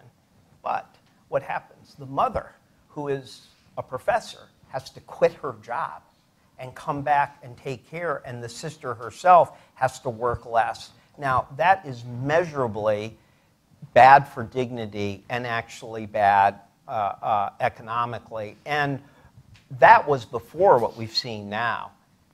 So Starbucks goes up, Amazon goes up, and you have to have an act of a state legislator or Congress for a care worker, a long-term care worker, a child care worker, or a teacher to go up. And so we're seeing that happen in real time right now. And there are shortages in these areas everywhere right now because the private sector adjusts, and we don't have a way of adjusting, even though we all agree there's value and probably even documentable metric value in those jobs. Absolutely. Well, I think especially, given the Senate just passed a marriage equality bill, right? there's a clear example of certain kinds of family structures that have either been incentivized or not economically, or been able to protect or give, we think about inheritance, right? And if you think about structural inequity, right, the ability to pass what you have earned and grown to your partner, to your children, over generations has resulted in the largest inequity we've had in our lifetime. And so I guess we've one more minute left, and you two are too smart, so I don't think any of these questions are... I just talk too much, so give it to Anne-Marie. But I've learned so much from you and getting to work for both of you. And so I suppose I just wanted to ask you both, if you could charge people in this room to do one thing, to think about one thing, or to challenge you individually on these kinds of visions that you're leading, what would it be? I think as we talk about equity and putting it into action, we have 2 more years of this administration. Hopefully we'll have more. But this concept of well-being is one that has been so championed by Elizabeth and others, you all in this room around well-being. And I think we're getting very close to the idea of what does that mean in terms of putting it into action tangibly with trillions of dollars going to communities across the country. And the tools that were built through this sprint, right, are helping communities put shape to those investments and hopefully being able to advocate for themselves, right? We'll have leaders across the country, governors in certain places who may not have the same vision for equity that local communities are. And so by giving them tools where they can surface, these are actually the needs in our community, this is what matters most to us, we're helping to get closer to that. But I got too excited when I talked to both of you, and I'm so inspired by you both, because you've been doing this for a long time. So what should we do? What do you want to do? What haven't you done yet? So I would just say, I think in all of our work, and indeed in our work here in New America, and Elizabeth and I are thinking very hard about this question, it is what are the ways, and maybe they're proxies, maybe they're not direct measurement, maybe they're indirect measurement, but how do we measure the value of relationships? Jean started by saying, it's obvious that a loving life partner is very important to your ability to live, work, and participate in society. We have no way of valuing that, and I don't want to commodify everything. I started at the University of Chicago with law and economics and anti-commodification. So that's not the idea. The idea is to say, look, particularly in an age of automation, what is absolutely essential to our flourishing are strong, healthy relationships with other people. They could be family members, they could be mentors, advisors, managers, but focus on those connections and the quality of those connections. How do we measure those? I would say, I'll make 3 quick points. One, this is my 3rd administration, and boy, I think Bill Clinton and Barack Obama cared so deeply about equity and fighting poverty. But I will say that Biden put out an executive order on day 1 that said, when you're implementing, think of equity from day 1. It mattered. It matters. It does matter to put something out. Now, can you put it exactly? Well, no, but just a tangible example. We're doing the child care regs.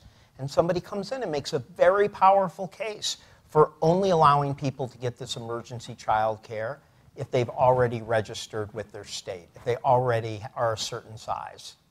That is going to reduce fraud. It is. It's going to reduce improper payments. It's going to have a disproportionately negative impact on Black and Hispanic women child care owners. So now you've been told you're supposed to think of equity and implementation from the start. It matters. So I think what you decide matters, even if it's, again, has maybe a slightly more qualitative side, will affect your mindset. Second, I think, going back, you don't have to be, mushy and soft, but you don't also have to limit everything to what has a metric at this moment. If we didn't have the ADA, if we didn't, and people with wheelchairs couldn't get into your building to get benefits, would you need an economic analysis to know that maybe you should measure access or something? So 1, you don't have to limit. But 3, I do think, as much as I've said all that we can do better. The Federal Reserve did, how many people have over $400 of extra savings at a given moment? That was a metric. That was a metric that opened people's eyes to economic insecurity. Again, the U6, the broader view of unemployment, gives people a broader sense. The supplemental poverty index gives more of a sense of how the benefit programs affect poverty. So I do think in the metric area, we can do better, and you can think in your own area what metric would matter. You know, when we did our summer EBT feeding program, you know, that was great. It was also like a little bit like, oh, that's right. If kids aren't in a physical school, they couldn't get fed over the summer. This is my third administration. Like, I'm glad we did this, but don't remember it coming up in the last 20, 30 years. Maybe if there was a metric that had said summer food insufficiency, maybe if there'd been a metric on that, this would have risen before you had a pandemic and kids couldn't go to school. So I do think it is worth, while you can't measure everything and it shouldn't limit everything, we can do better. And these are some metrics that I've seen that really have affected the public consciousness. So. Great. Well, thank you both for your service to the country and for your vision. And we are so excited to partner together. Thank you.